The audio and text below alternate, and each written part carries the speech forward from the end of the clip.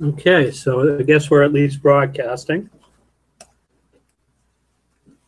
The other thing is, what about microphone with yours? Like, are people actually going to be able to hear you on yours? On mine? Yeah. I don't know. We need to, should test it. I have, oh, I can hear you. You can? Testing, 1, 2, 3. And what if I'm over here, or is that okay? Can you still hear me? All right, good. This is a test. And my microphone is off, so it's not giving it from mine. So this is a test. Recording. Testing, 1, 2, 3. How's the gain? Is the gain okay, or should it raise it? This is a test of the emergency. All right, this is really weird. Streaming system. I'm hearing it over and over again. So we've got, right, so there's some sort of feedback loop. It's like a feedback, like a delayed feedback. Oh man, it's constantly streaming. It's because of yours. Do you have yours on mute? I had mine on mute. Let me completely mute it. All right, you want to listen? This is a test of the emergency streaming. Oh, we have to wait for the other to calm down. Yeah, the feedback loop. Had this been an actual presentation, it would have said something meaningful. Starting over again. It is? Yeah. All right, let me try to...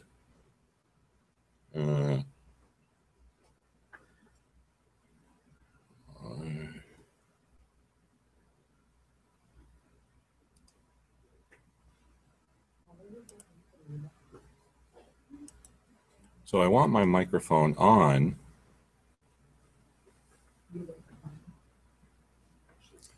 But it says silence, and that's because I'm on mute for sound.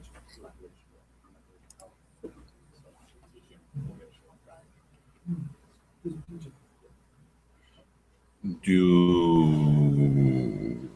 you have your microphone off? Well, I have mine mute. Well, and right, so you have it on mute, so the microphone's off. There we go.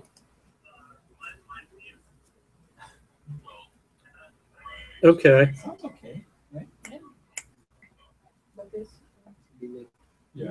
There's a delay, that's all right, as long as we're not in the same room. Yeah. Yeah, but it's taking like a feedback of us like over and over again. You don't hear that? No, all right, it's just on mine. Oh, it's repeating. Weird. Oh, because it's repeating what's on the Hangout, and I have no idea. As long as they don't hear a repeat, that's fine. Well, it doesn't seem to be. The problem is if anyone other than the two of you speak, nobody else, they can't hear us. So if we speak.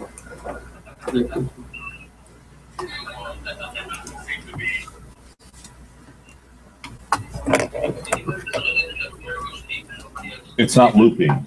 No, it's not looping. Okay, so it's just on mine that was looping.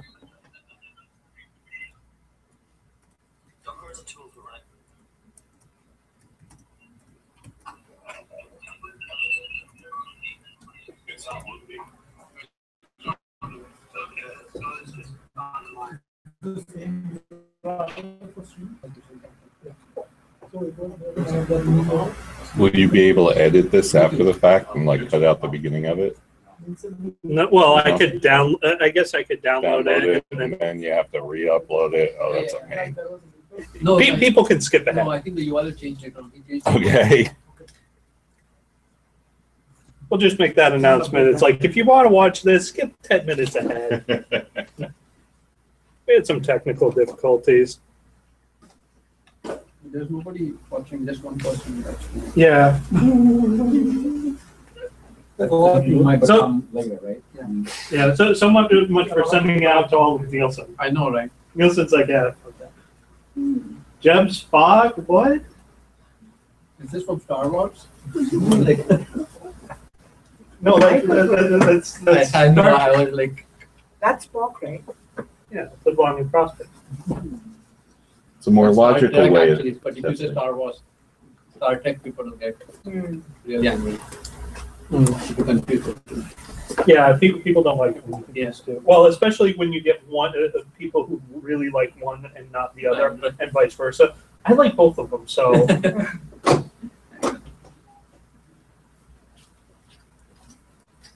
Except for the prequels.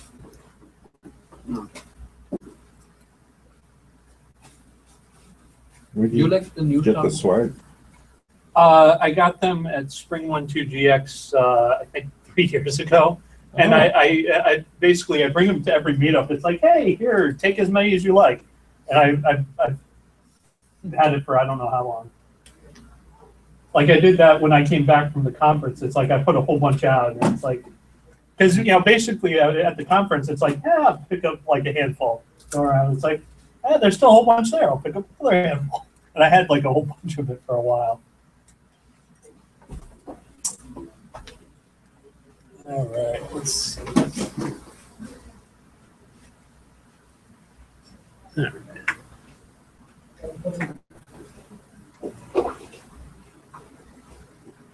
The category that you're broadcasting this in is called How to and Style. Because it's stylish. How is the coconut one? Is it good? Yeah, it's okay. Yeah, Just like what is coconut. it? What is that? Huh? This? Something Like from Bai. juice? If you look, Is it good? It's all right. 1 gram sugar. There is one left. Yeah. No. Just in case someone comes late, I have my phone, call. You'll hear Double Dragon, Double Dragon? Nintendo game. Something like this. Oh, really? For the ring. It's really loud and annoying. If my parents call, you'll Yeah. hear Mario. Should we check to see if The door is locked. Yeah. But they have your number outside, right? I did put it on the meetup, but Should we just say, well, should we just write our number on that, like that, call this number? Yeah, that would be an idea. Might be a little better Yeah. in case they don't know to look. Yeah.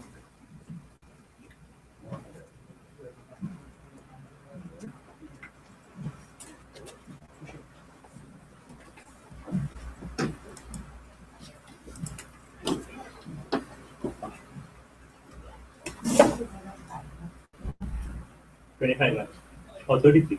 I've drank from that, but don't drink it. I spit it in water. 31. and if you want, That is what 10 spoons of sugar. follow the signs around the front. What's your food? Way more than. No, 20 to 30. But the Mirinda and all that, about that, Fanta has around 33. There is one drink that has it 45. Hi, how are you? Okay, I don't know. Good. Thought I'd say hi first. So. I think the rest people are not.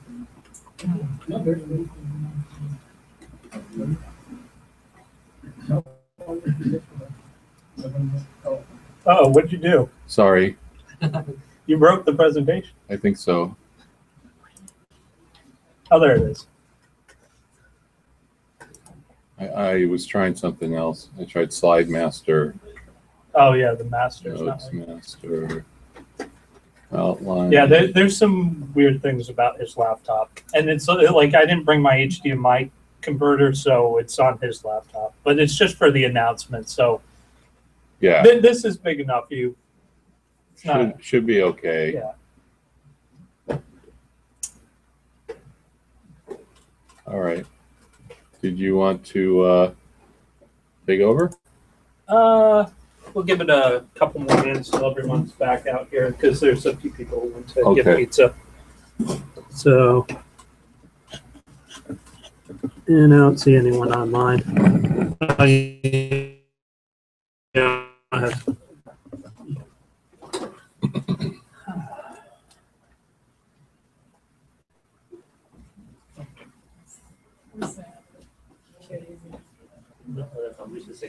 His phone gets a second chance.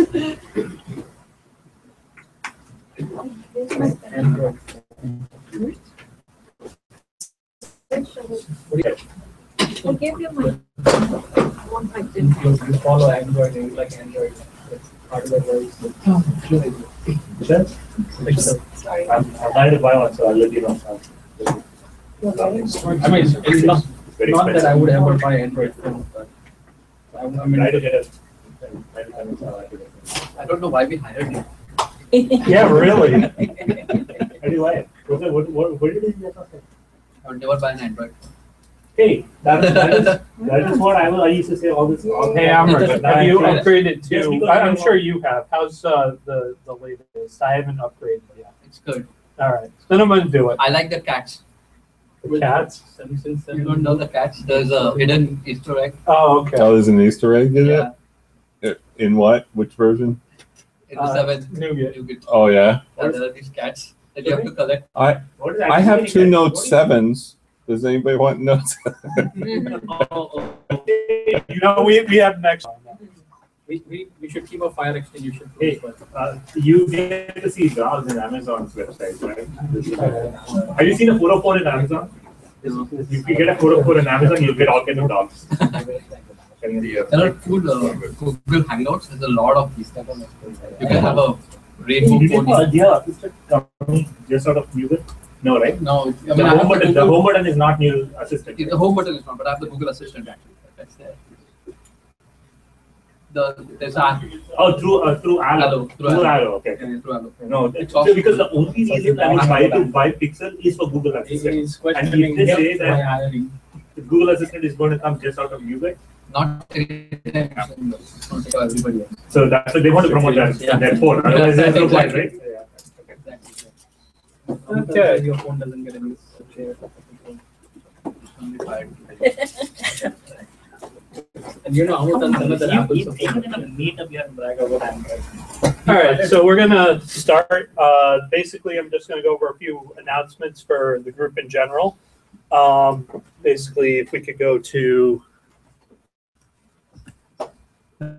next slide. Speakers. So if anybody is interested in giving a talk on anything Ruby Grails Spring related, we would love to have you. So, contact me or, the meetup, and we'll see where we go for that. Next, I'd like to thank Nielsen for giving us this space, pizza, beer, and refreshments. It's always good. So next one. G3 Summit is coming up the end of next month. So this is going to be one of the bigger Groovy and Grails conferences. I'm going to be going to it. So I'm going to see if I can do a little video while I'm there. People, see if I can get some stuff. So if you're thinking about going, I hope you've already bought tickets because now it's gone up in price, but it's definitely a good one to go to. Yeah, it's going to be in Fort Lauderdale. Another thing that has come up just recently is Groovy released its own Slack channel. So if you want to ask Groovy questions, sign up for this Slack channel. It's a good place. Like pretty much everyone from the Groovy community congregates there. There's also a Grails one if you haven't signed up for that one already. But they might eventually move to the Groovy community and just have one. But everyone who makes Groovy and Grails is on there. So if Guillaume's on there, Cedric, Bert Beckwith, Graham, Geb+Spock Brown, all the big names are on there. So you can bug them and ask questions. But don't become too annoying or you will get kicked off because there was one incident. Next, just to give you some major things that happened more recently, Grails 3.2.1 came out recently. Plus, there's also Grails Diary, which is a really good place just to look for Groovy and Grails news. It comes out probably about every week or every other week. So it's a good place just to find out like what plugins have been released for Grails. They put up interesting tweets, blogs, videos, you name it. So, and I think that's pretty much it, unless anyone else has any announcements from the floor.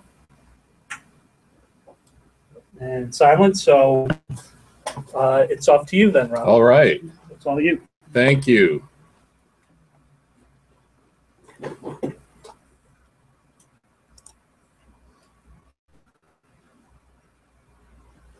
Okay. Let's see if this is gonna. It's still streaming the other thing. Right. Yeah, it'll catch up.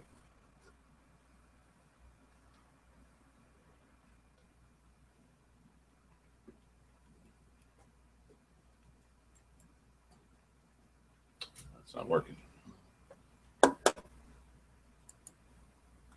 All right, I'll just have to do it from here. I'm Ralph Navarro, and I have been doing test automation since about 1999. That was when I first got excited with doing. I created a. Does anyone know Lotus Notes? Yep. Okay. Yeah. So I use Lotus Notes to test Lotus script on Lotus Notes, but against the server, the Domino server, which was an AS400 system. And You did it, sir? do I need a clicker? On a presentation? And Will it- actually, it's still not streaming this one. It's streaming the other one, It's streaming. the other presentation, Oh. just so you know. Yeah. So that means I have to. Go back to Google Hangouts. We are experiencing user difficulties. Please stand by. All right. Yeah. There it is. No, that's chat. Yeah. The one below it. Come on. There it is. That's it. And I want this one. There you go. Okay. Well, let's see if it works.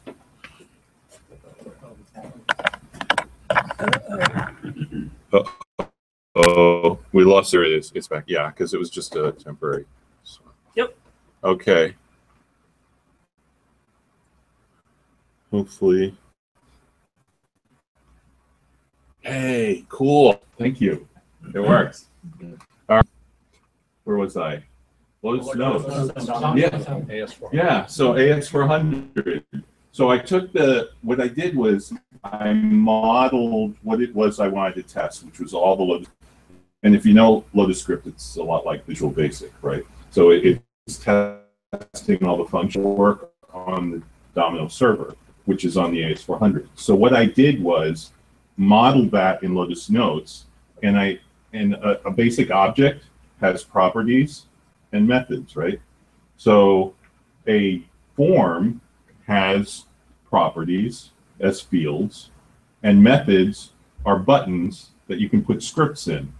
So using that, I modeled a test as being this thing that you could drop down and pick connections, and it would, which server did you want to test against? You could stick the test in there in a field, and the test would be like a template, and that template would have get information from other fields, from other documents, and you could just click a button, and it would take that script, fill in the template, send it to the server, execute it, or first compile it, execute it, and then return the results back into another field within the same document. And then in the notes view, and redx, so I could run one test or 1,000 tests and just execute it right from the notes client and hitting the server and do tests against the server and have it come back. So that was my claim to fame back then. And then I helped the team use that methodology for Java API testing, C++ API testing, search engine testing, doing that same method, using Lotus Notes in order to test features on the Domino server. So that was way back then. Let's move to today. Now, I had been looking for, throughout the years, with each project that I've worked on, I've tried to simplify the automation of testing in the most efficient, and do testing in the most efficient way possible. And I feel that Geb is really, it's there. It's as close as I think you're going to get. So that's, but in order to do it and actually make it work, there's a bunch of pieces that has to come together. You can get me, by the way, this is the slides are up on GitHub. I've got a repository there, and the Docker files, the setup, it's all there on GitHub. And by the way, if you're having difficulty with something there, like I was thinking of including a little bit more information in the Geb, in the GitHub main page, the readme.md. Excuse me, good pizza. Feel free to give me a call.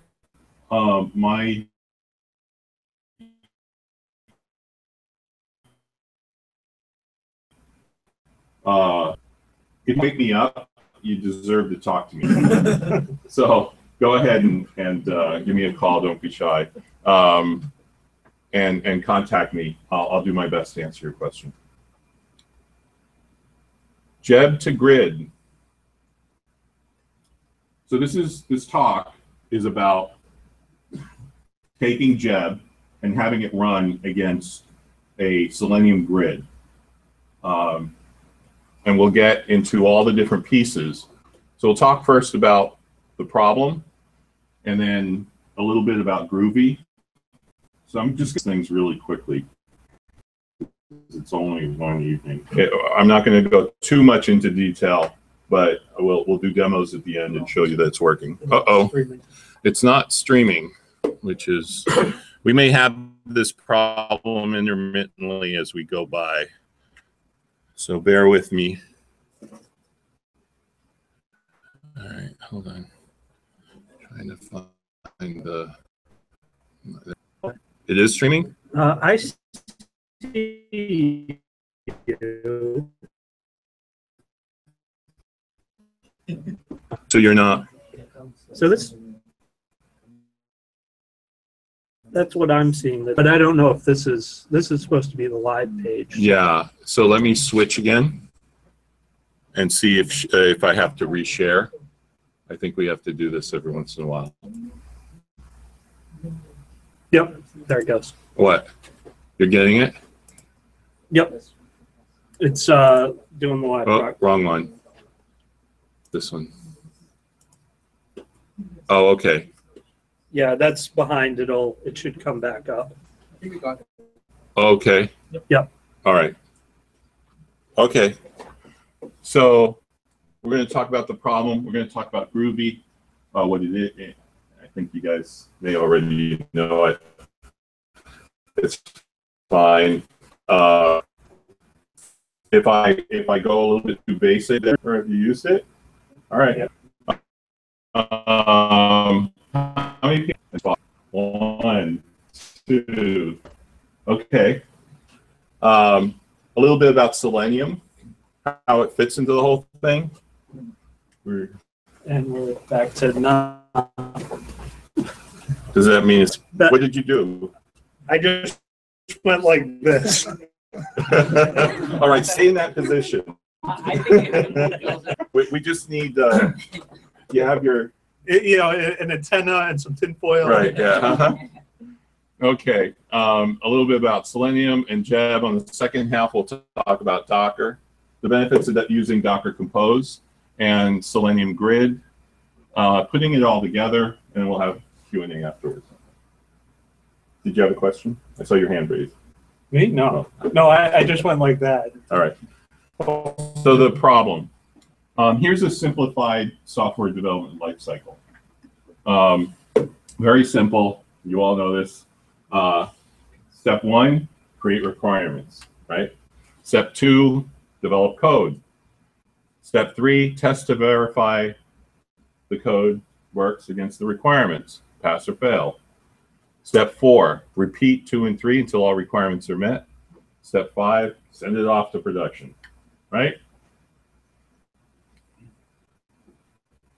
Geb to grid problem. When testing your web application against a browser, manual testing is too slow.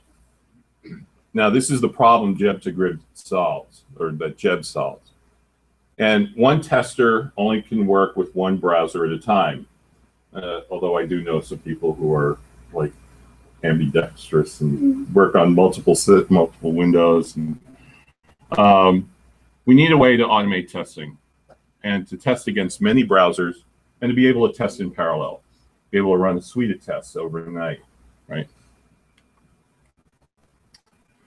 So here's a typical requirement, a use case of logging. When the user navigates to the login page, then the login page is displayed. When the user provides valid admin credentials and clicks on login button, then user is taken to admin page. Now this is not Geb. This is Selenium. And it's a little bit more verbose than Geb. So the problem, automated web test developer is similar to application development effort. We did to code for features are things that have to be coded in an automation way to be able to manipulate the product in those features. Yeah, we lost. We lost it again. And this time my magic hand is. Oh, look at that. Okay. Have something in there. Maybe the camera needs to have some action. I don't know. I tell you, just stand right there.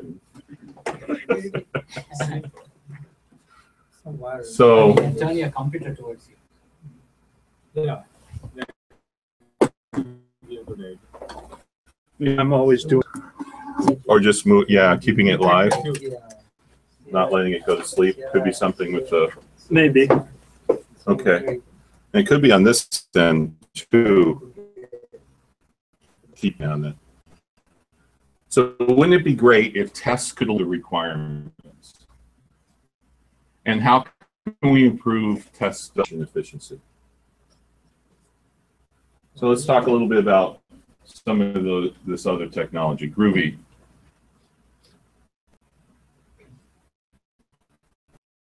The design goals for Groovy, that's what they wanted to do. Scripting and testing capabilities, write concise and maintainable tests, builds, and automation.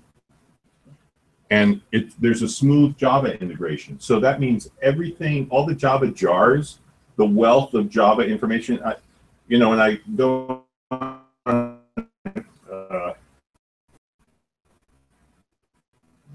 I talk Python, and Python's great, don't get me wrong. You can do a lot with Python, but Java's had a head start, right? It's a little bit more mature, a lot more mature than Python is. And for full development enterprise software, Java is really the way to go, right?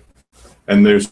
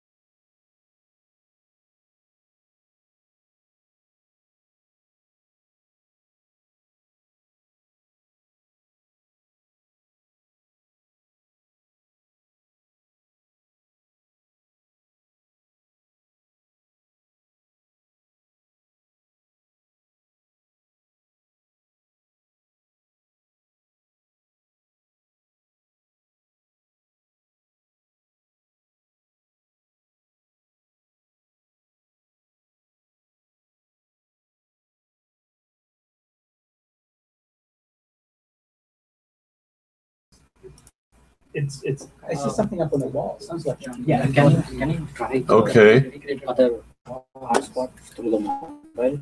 I reconnected. You want to try another network? You have another network? yeah. Let, Well, let let's him see. try the other network All right. because mine's Yep. not important. His is. Which one? Kulkarni iPhone. Yeah. This one? Yeah.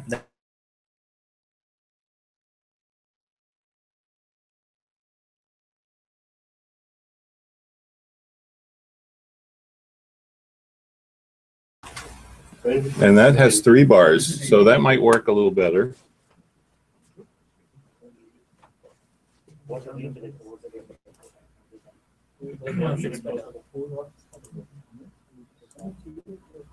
All right, is it working?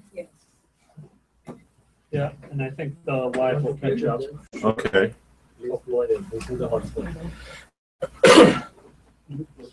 There we go. All right. Better? Great, thank you.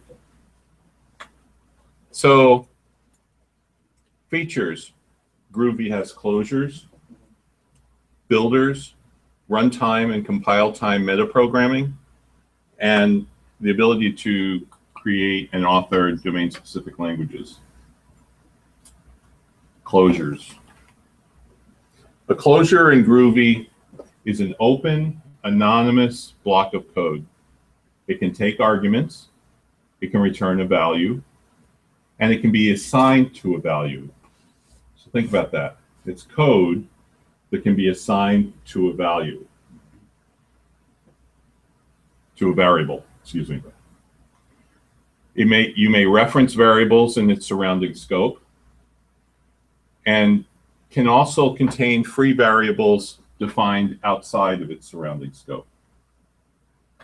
So here's an example Groovy closure. I've got a little array of numbers, dot each, and I'm passing the print it inside the closure, and the output, what it does is it will iterate through each of the elements and do whatever's inside the closure. That could be one line, it could be a number of lines. It is the default for that object, for that item in the collection. Builders. Builders simplify the creation of data structures. It includes things like the JSON builder, the markup builder, right out of the box. Or you can build your own builder. So here's a JSON builder example.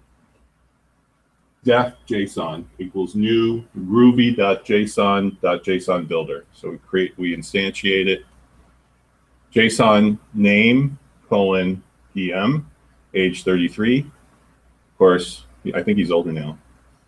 Assert JSON.toString equals, and we can easily get the elements inside the JSON object. Makes it kind of easy to get to individual elements or the whole thing. Runtime and compile time metaprogramming. Metaprogramming you can add methods to classes or objects dynamically at runtime. That includes Java classes or final Java classes. And it comes with built-in methods, or you can add your own. So you can take an object or a class and add additional features to it during runtime. Add additional methods. So here's a little example. There's a string, and normally it would just be a string, right? But you can convert that string to a URL and then get the text off of that URL. So what's happening here, and what it will return is the text of the Google homepage, right? So it's automatically doing an HTTP client, and it's going off, it's interpreting that URL as something that the HTTP client needs to do, go out, navigate to it, get the text, bring it back, and now you can do something with it, and all within two methods attached to the object. Domain-specific language authoring. The DSL. DSL is a mini language aiming at representing constructs for a given domain. Thanks to Fergal Durl, who wrote Groovy for domain-specific languages, I found that this to be a really good definition of what a domain-specific language is. Spock and Geb are those mini languages, thanks to Groovy. It's Groovy that has made it possible to create these other domain-specific languages. Now, getting started. How do you get started in just playing around with this stuff, right? If you haven't already. You could go to Groovy, you could download the latest Groovy, and you could use it, all right? What you'll find over time is that you might need a different version. There might be some dependencies. You might need something else. So you could end up playing, or maybe you want to use a different version for some reason, not do the latest version. SDKman used to be called the Groovy version manager, who actually came from and was patterned after the Ruby version manager, RVM.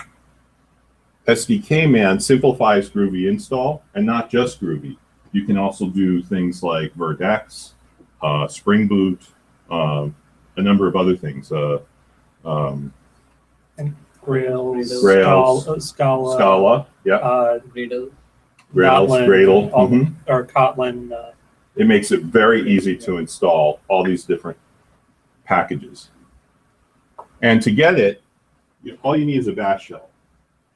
And you do a curl to this URL and pipe it to bash, and it'll execute the script right from that page and install itself into your .bashrc.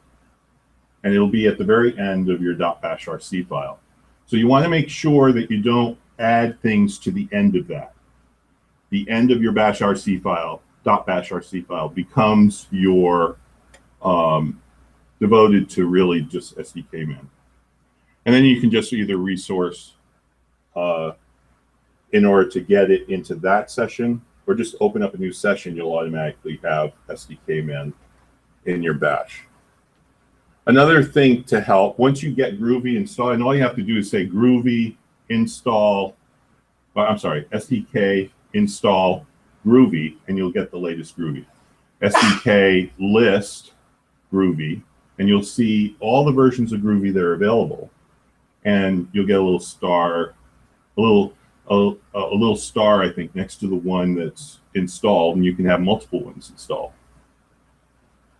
Once you have Groovy installed, you could run this with the Groovy console.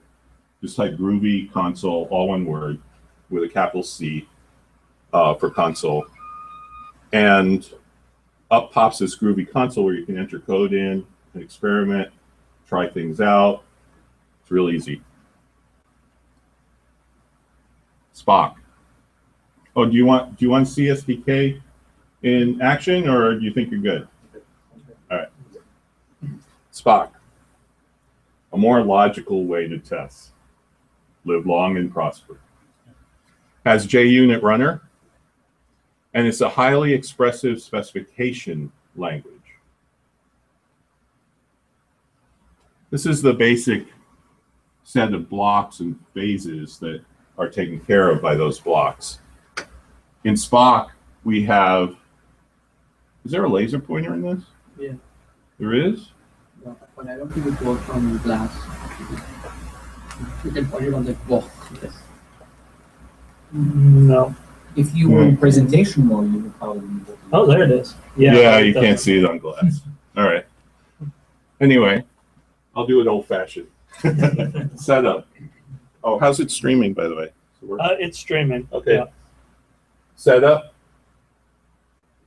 When, then. When is the actions that you want to do against something. Then are the assertions or the verifications that those actions have done what you expected them to do. Expect. So they're set up in phases of setup, stimulus, response, and each of these take up a part of each of those phases. Clean up. And then where, and this arrow that goes all the way around where is a data-driven model. It allows you to do all of these things, but do them iterating through a set of parameters that you want to give it. And you could give it a table. You can give it just a list of items, and it will iterate through the specification with those things changed, so you can create data-driven tests. Groovy class is a specification is a Groovy class. It extends from Spock Lang specification, and the name that you give that class should relate to system or the system operation. It instructs JUnit to run the specification using Sputnik.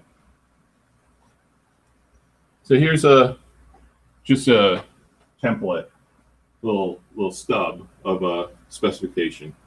We've got class, my first specification, extend specification, and we have inside that specification we can have fields, fixture methods, feature methods, and helper methods. Feel free to correct me if I may make a mistake on purpose. So fields, they store objects. They belong to the fixture. You initialize, or they get initialized at declaration. They're not shared between feature methods. Every feature method gets its own object. And if you want to share it, you can just use the annotation at shared. Fixture methods. So your fixture methods are basically your setup and your cleanup. And it's how you're going to be doing that. Run before every feature method. You'll have a setup fixture method. Run after every feature method. You'll do a cleanup. And if you want to run before the first feature method within the specification, you do setup spec and cleanup spec. It's pretty self-explanatory. Feature methods. This is the heart of your test. Heart of a specification. Describes the features, the properties or aspects that is expected to be in the system under specification. It's named with string literals. So go ahead and use pushing an element on the stack. Go ahead and use a sentence to describe a method of what it is you're trying to do, and make it readable in human language, right? It doesn't have to be camel case. It can actually have spaces in it, right? This I thought was awesome. And you put blocks inside. So there are 4 phases. Set up the features fixture, which is optional, and that's that setup that we talked about for the fixture. Provide a stimulus to the system under specification, actually making an action, doing something. Describe the response expected from the system, and finally clean up the features fixture, which is optional as well. Helper methods. They're made so that gives you extra flexibility. Let's say you want to create something that's just to help along some additional method that you want to use to do something within that feature method. You can do it here. It can help with setup and cleanup logic, or for complex conditions that you want to take care of. So here's a sample, including a helper method. I don't know if you can read this, but I've got def defined, offered PC matches preferred configuration. So that's my spec. That's the feature method. When so here's the action. We're going to define PC equals shop.byPC, and we're running that function off the shop. Then matches preferred configuration PC. So let's say we have a complex set of things. We could have included all that in the then, but it also makes the code much easier to read because we're doing assertion on the PC vendor asserts to being sunny, and PC clock rate is greater or equal to 2333. PC RAM is greater than or equal to 4096, and PC.os equals Linux. Notice that there are ampersand signs here. That it wasn't just one underneath the other, and there's a reason for that. In Groovy, the last thing that gets returned is what? You know? So notice there's no return statement, but the last thing in there is what will get returned, right? So if you only had these, and there'll be booleans that would get returned for each one of these, and you didn't have the ampersand, only the last one would get returned. So you have to keep that in mind as to how it works, right? There's a lot of default, Groovy will take things for granted in a certain way. And so you need to, go through, there's a document out there on Groovy syntax, which gives best practices. So that it's an easy read, and it shows you all the little things like Groovy truths. In Groovy, you know about Java. In Groovy, there's what's called Groovy truths. You don't need to worry so much about null pointer exceptions like you do in Java. And the reason is, in Groovy, a null is just considered false. So you can take care of code and handle the code with it, even if it doesn't exist. You don't have to check to see if it doesn't exist. You can just go through the flow of the code and just handle it as it being false. Spock. If you want to play with Spock, there's a Spock web console. And by the way, this code is on GitHub as well. So you could download it, compile it, and execute it, and create a Spock web console locally. But I'd recommend just using it right off the web. And you could try your code in Spock and stick it right in there and click on Run Script from the actions, and you'll be able to execute the Spock script right there on the web. It's nice, quick, and easy. And I can show that to you, which I have, if everything's working. So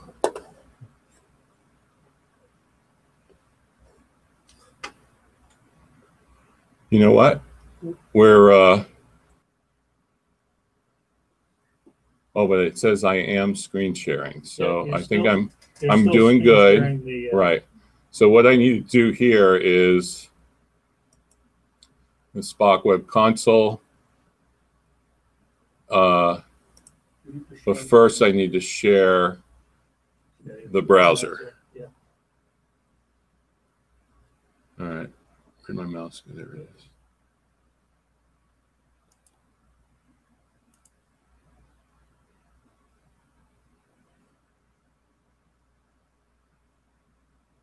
That's the one. Yeah.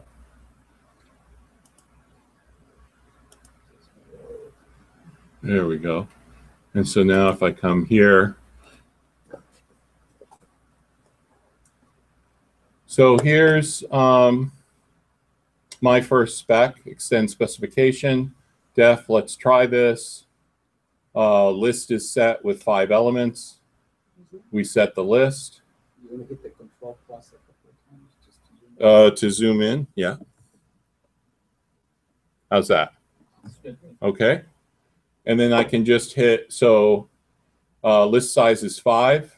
And I'm going to make this so it's going to fail. Right? Run script.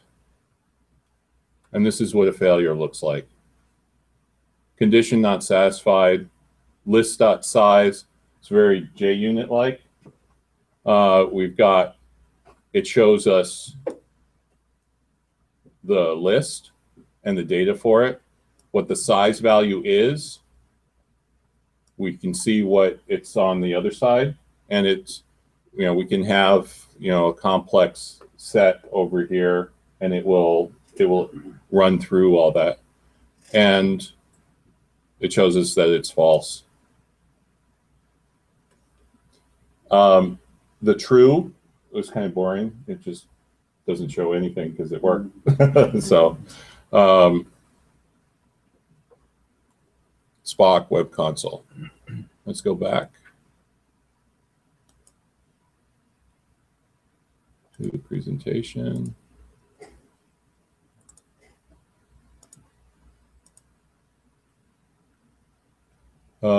Did we, are we? I think I may. It will catch up. It's, Okay. or I hope, yeah, there it is. All right, good. So Selenium. Selenium automates browsers. It uses the WebDriver interface. And these are all the languages on the top that Selenium will understand. These are all the browsers that Selenium will handle. Android, Chrome, Eclipse. What's the Compass? Safari. Yeah? All right. And at the bottom, the operating systems, Android, Apple, or iOS, Linux, Windows. Oh, the Mac is what.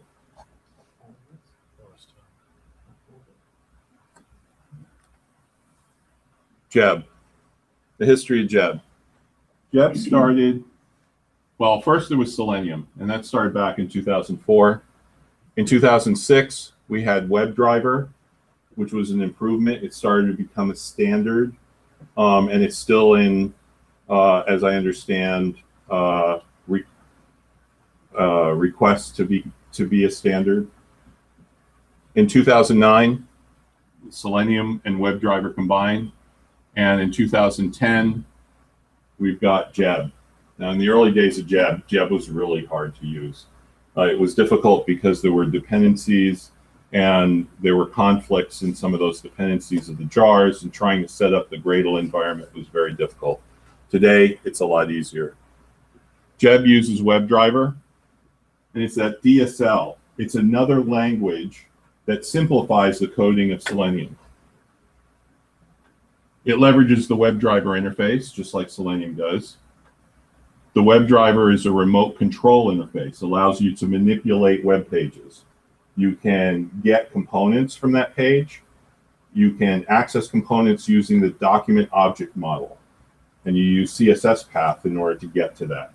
And it's just a hierarchical tree, and you're traversing down the tree to get to those components.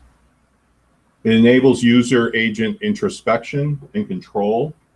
You can even use Geb for web scrape. Working draft of the WebDriver for the W3C is at that link. And here's that requirement again that we talked about earlier, the use case. When the user navigates to the login page, then the login page is displayed. When the user provides valid admin credentials and clicks on login button, then the user is taken to the admin page. So Geb, Spock and Geb, login. Here's a sample page object. We've got import geb.page. We've got a login page, extends page. Page is a Geb class. And there are three parts to that. And this is all part of the DSL. There's a static URL, which is where that page is actually located. There's an at, and that's a closure. And that can be one or more assertions. But it's one or more assertions that verify you're at that page, right? How do you know you're at that page? When you go to the page, you want to check it. And you could do it as simple as having one, or you can have a whole list of them. And it will go through all of them in order to verify that you're at that page. Static content. These are handles that you name to objects that are of importance on the page, right? So let's say in this particular case, we've got the heading. We want to make sure that our heading.text is correct, and it says please log in. We know we're at our login page. The login form. So this is the CSS selector, and we're going to an ID that's on that page called login-form. And then there's a login button, and we're going to, after we click on that button, we're going to be taken to the admin page, and we can verify that. And we can put that information in there, and it will verify that you've gone to that page. And loginform.login is the login button. So here's the test itself, the specification. Login spec extends Geb reporting spec. Admin logs in with valid credentials. When? To login page. You know what that does? It takes the web browser and navigates to your login page. Exactly right. The URL. The URL that was in the page object model. Then at login page. What does that mean? Can you guess? It verifies your login. It verifies that you're at the login page. So what was in the at section, the at closure, it's going to go through and verify that you're at the login page. Then, or when, loginform.username, it's as simple as that, equals Iron Man. I like Iron Man. Loginform.password equals Jarvis. Loginbutton.click. It's really simple. You can read it. It's in English, right? Then we're at the admin page. It's that simple. This is not Geb.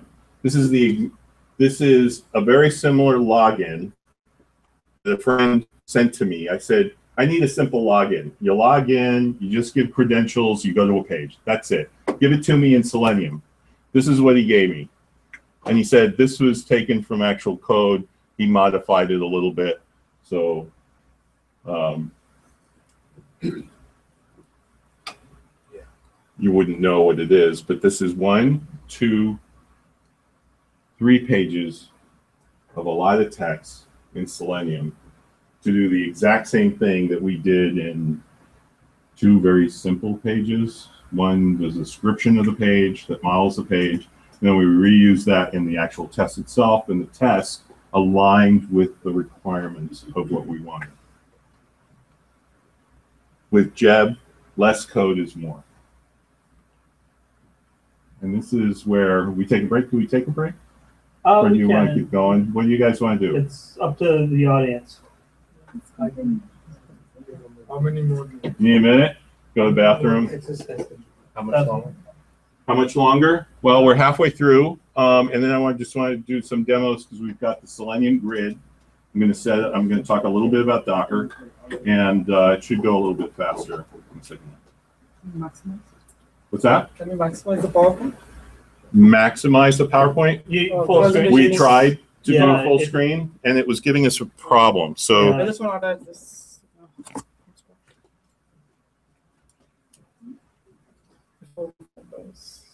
okay, go ahead. Can you plug it in? Is that no? It's over here. Oh. So you can keep it on. Yeah, you can plug into mine. Mine. We need a hub. I've only got 2. Let's see. I got plenty. So there we go.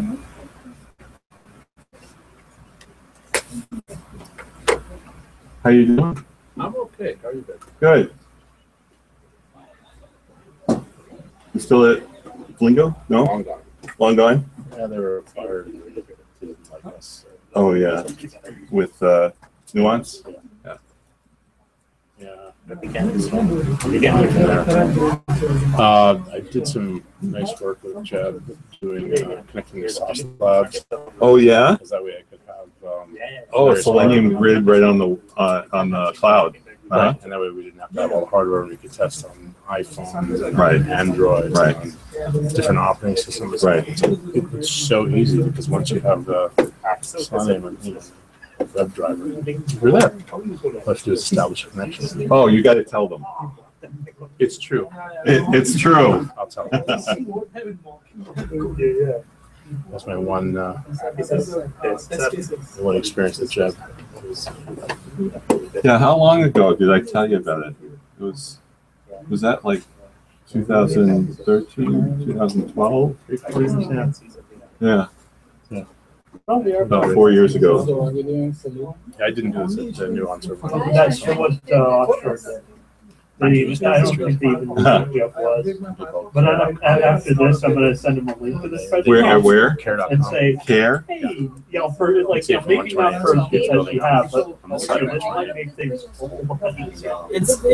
They have one Oh, yeah. set of web servers for all Well, for Grails, maintenance, long so they test it. Mm-hmm. Oh, cool. Nice. I'll learn Yeah. Jeb. I don't know. Oh, yeah. I had taken for a website wrote using Jeb 700. So they had all their specs written out in a CSV file, right? As a spreadsheet. Oh, And so I took I didn't the even spreadsheet, bothered to try used the to read it, CSV but it's like slurper, Right. slurped up the auto-generated. and auto-generated the stubs with all the information from the spreadsheet into the stubs. So I had a stubs directory with all the 750 use cases all written out. And then I wrote out about 40 or 50 of them and put them into a test package. Yep. And then packaged the whole thing as a virtual appliance, sent it over to Sri Lanka, and then trained Sri Lankan engineers remotely to do the rest of to maintain and add the details to each of the stubs. That's right. So yeah. So And that level of organization allows you to do that. Right? Yes, yeah. I mean, the first part is I didn't understand. It's like, what is this at when I don't understand this, and it just drove me nuts. And I read every bloody web page I could find. Jeb+.org. Yeah, Jebish, right? And then I slurped up every Jeb test that had been written to date, and I just tried reading them. The problem is they're written by one person, and they're maintained by another person. Who had much better English, was not their native language. And third person went in and hacked just to get things going. This is not right. So it will actually highlight it properly. So It's it actually just for, this is for once I intelligence. started getting has it, its own oh my God. standard. Right. But they have a Cool. G Cool, I love which is another and the hearing DSL, success but stories. I Intel, never learned how to use Gravel. I never learned how to use. I learned So enough you Groovy should to get myself going, but because I used it in my own no Grails. Grails It's like, plugin that I made. I really should So learn this that, because I'm testing, but I don't have time. I just write more tests. So I wrote more tests. The Jeb example Gradle project on GitHub, that's what made it so much easier. Because the Gradle build is already there, and then I use that and extend So, it. like, So then I started adding to handle your, I provided this. So I have a question for you about SDK, man. About what? The SDK, man. Okay. Isn't that like a major security risk running through Bash? I know you're not doing it as root, but Well, you're just like No, it's only for the user, right? right. So you're So not it's giving not. it I'm saying root. you're not. And it's all installing locally. But everything you have access to, it Yeah, has access to it'll, now. it'll understand my DSL. I mean, Well, if Not all I didn't go in The there. script is there, and you can take a look at it. And if you felt that there was a security risk, you just have to look at the script and see what it's. But I probably wouldn't know that until after the fact. And it's the same with any open source software, right? I mean, you download open source software. I do, and I install it But every the day. reason the source is available is that you can look at it and make a decision. You know, and I do. And if there, you have to trust the sources, right? At some point, I just have to say, all right, If you want to Rails use it. already does anyone trust Microsoft to do like I said, there are security certain things that are a little audits? Do you trust Apple to audit their software? Yeah. Does SunOS ever get audited? Yeah, how do you know whether they're doing the right Well, thing or not? What is the right thing? That's the tough No part, way. right? No way to know. Because there is Rails support. As soon as I saw your name on the top, I was like, oh, crap, I'll just- There is support for. Good, I'm glad Grails. you came. Yeah, well, But I'm willing to bet. I still, They didn't disable that. I but, you know, love But I that haven't tried it yet, because I know that's by heart. ultimate. Oh, The Isn't she great? YouTube by heart. Oh my Yes, gosh, I she's so love the thing. So she got me turned on to the Tau Manifesto. yes. I is mean, wrong. yes, Yes. I was wrong. I is Your wrong. I mean, license I model just is trust $89. Completely on the market. If you want to keep her. If you're listening to her weird Now, music stuff, For Yeah. weird, music But stuff, if she you has a want whole to A little sell bit, it to the yeah. enterprise, Separate, it's $600 or thread, something. which is music. and there was some sort of presentation that she gave, and she went and. But, you know, Okay. with our company, we just hope and say, yeah, we buy. Oh, wait. Shall we wait or start or? I can tell them that we're starting. Okay. So I'll be right back. All right. How are we doing for time? It's 8:00. We wrap up at 9? Yeah. Yeah? Okay. We'll go through quickly. I want to be able to at least show the demo, and it's going to be a little tricky juggling these screens and go back and forth because I want to create a Selenium grid, so I'm going to talk a little bit about all these pieces, but in the end, I want to create a Selenium grid in Docker, and you can see how quick it takes to spin it up. Now, it took about 7 to 15 minutes to create the images, but once the images are created, then it'll be really easy to spin up the containers. Can I start? Yeah? Okay. So, second half, Docker. We still have a fun talking there. It's fun. You want me to wait? You want to continue? Okay. So we're going to talk about Docker. What is Docker? Does anybody know what Docker is?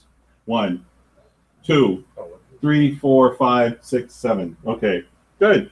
8.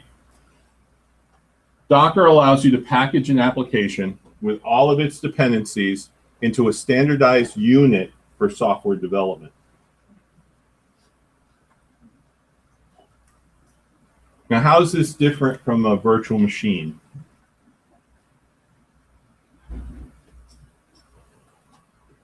The virtual machine abstracts at the hardware layer. That means you have to have software that actually emulates what the hardware is doing.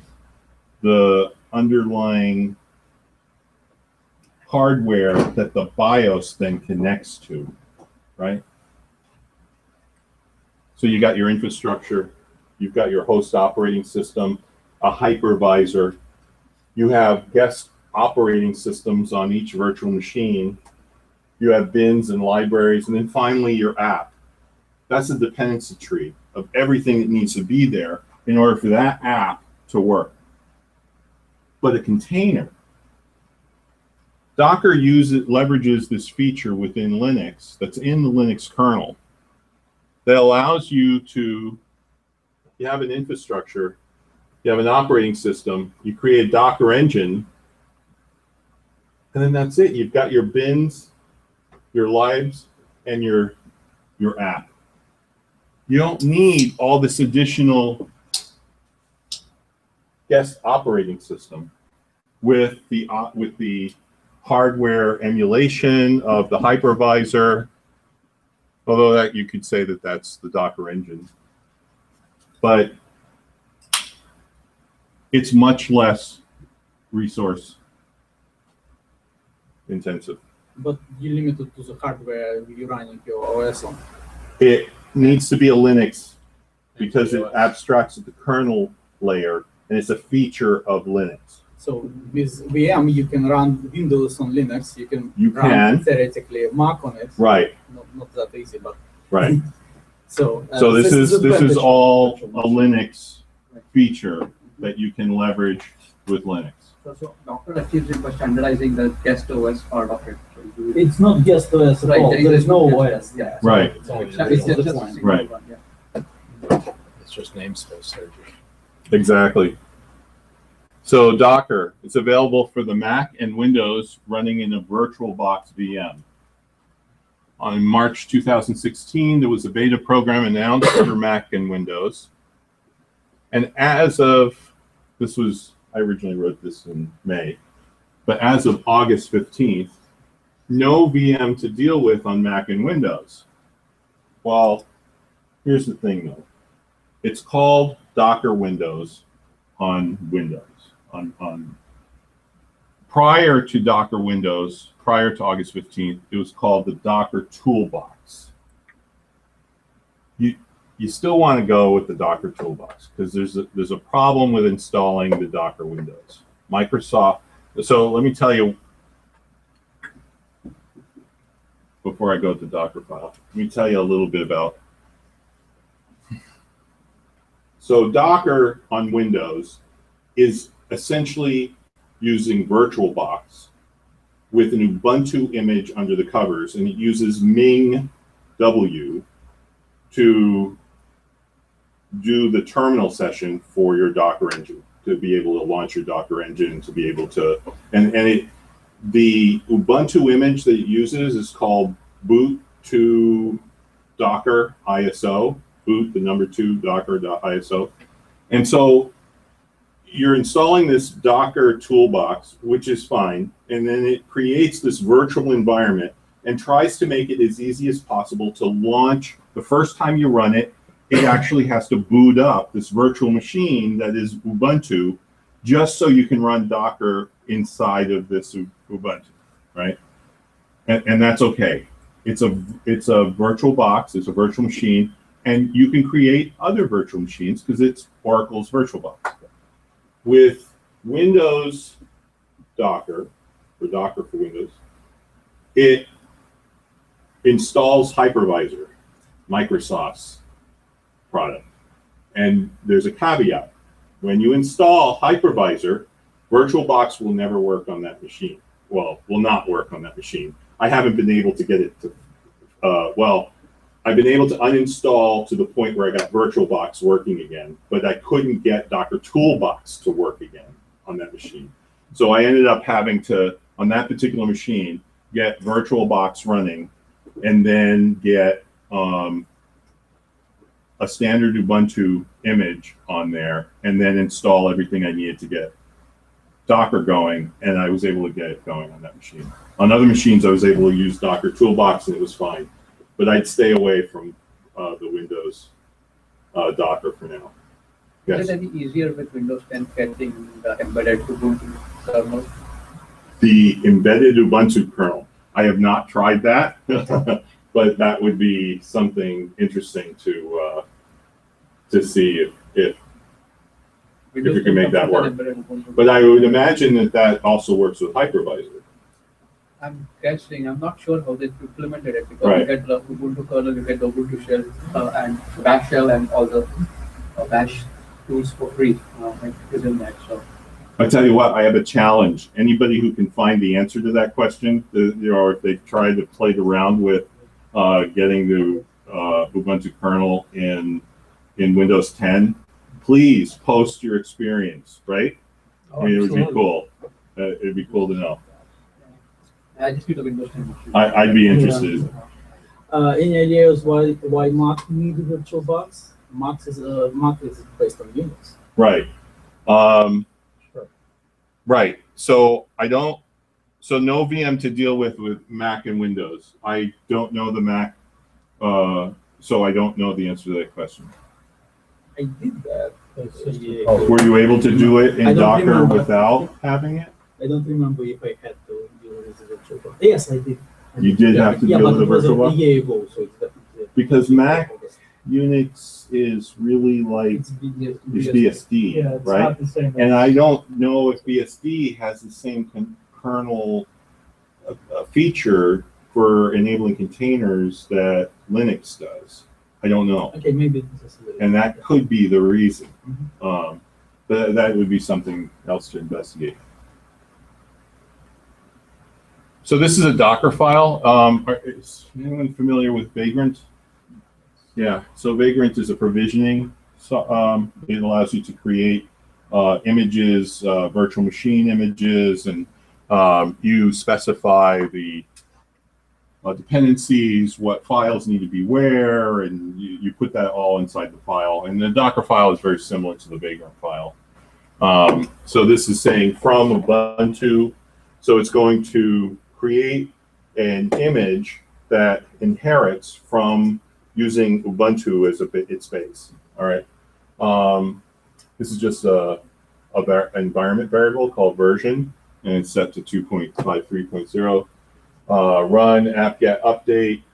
It installs, if you're familiar with Ubuntu, it installs packages. Here's Java. I'm getting it from web update team.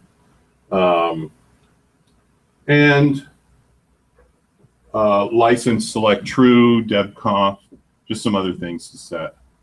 And this is some more of the same additional packages to install.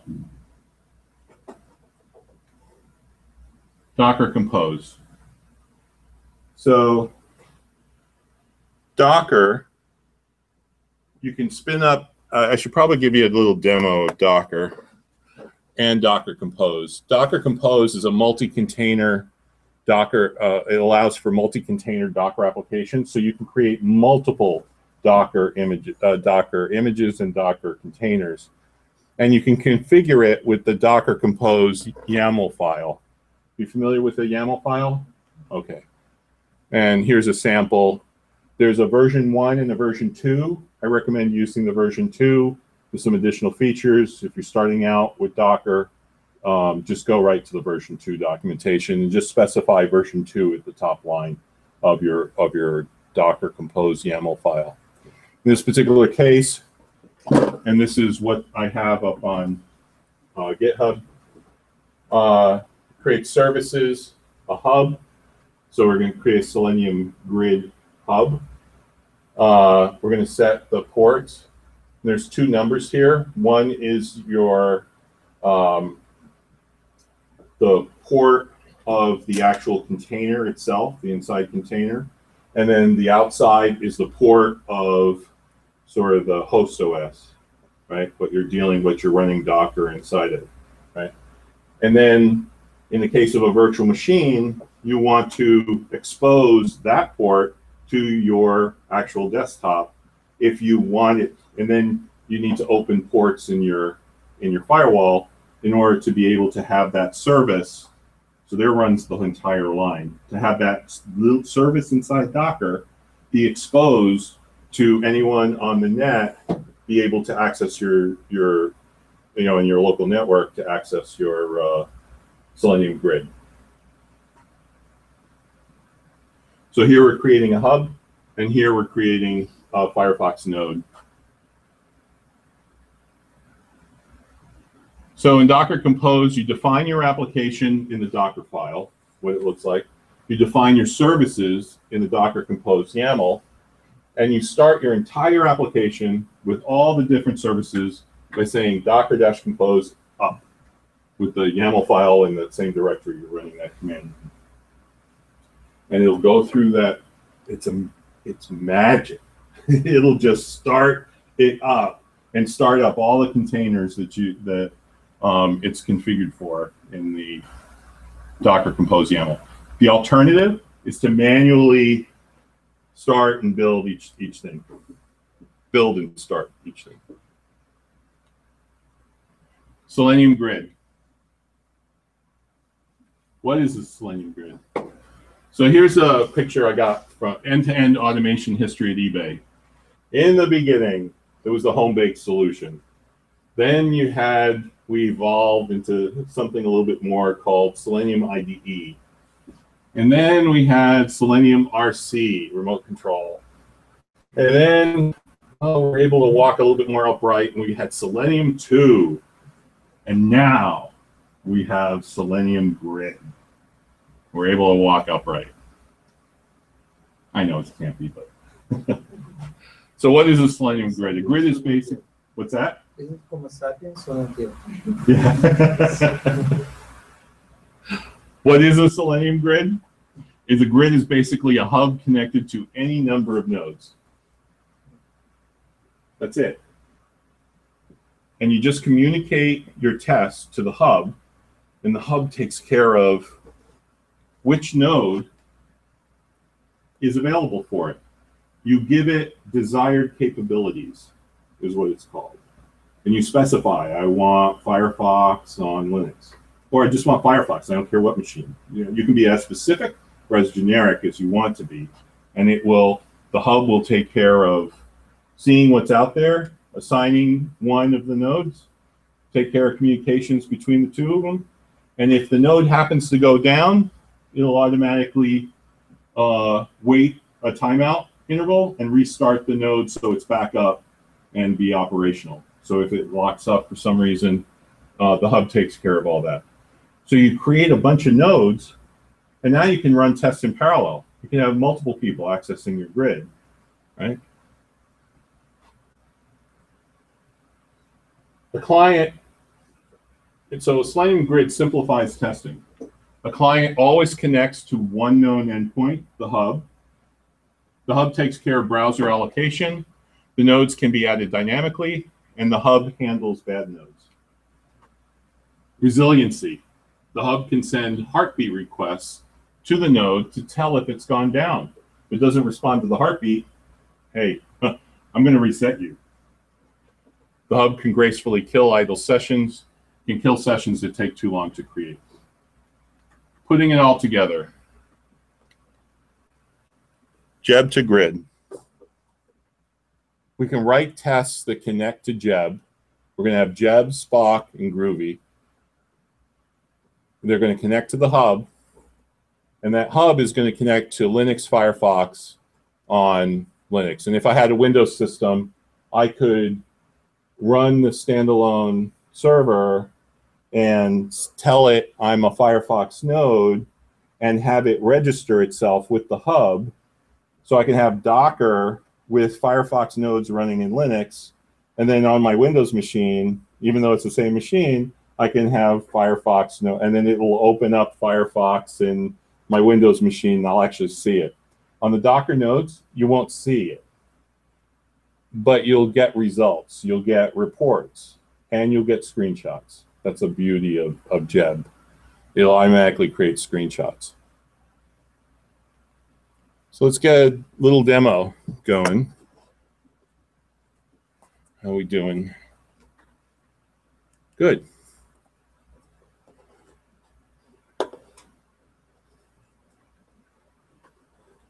So this is where I should have music playing. All right. Tell you what, let's go with this. But we're going to run this first. We're going to switch to that.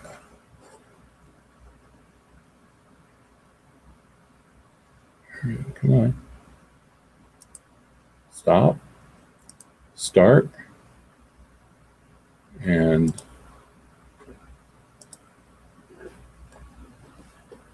okay. Let me start over here.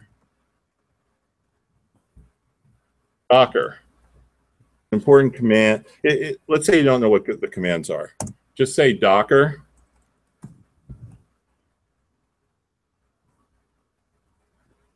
it will give you, let me maximize this.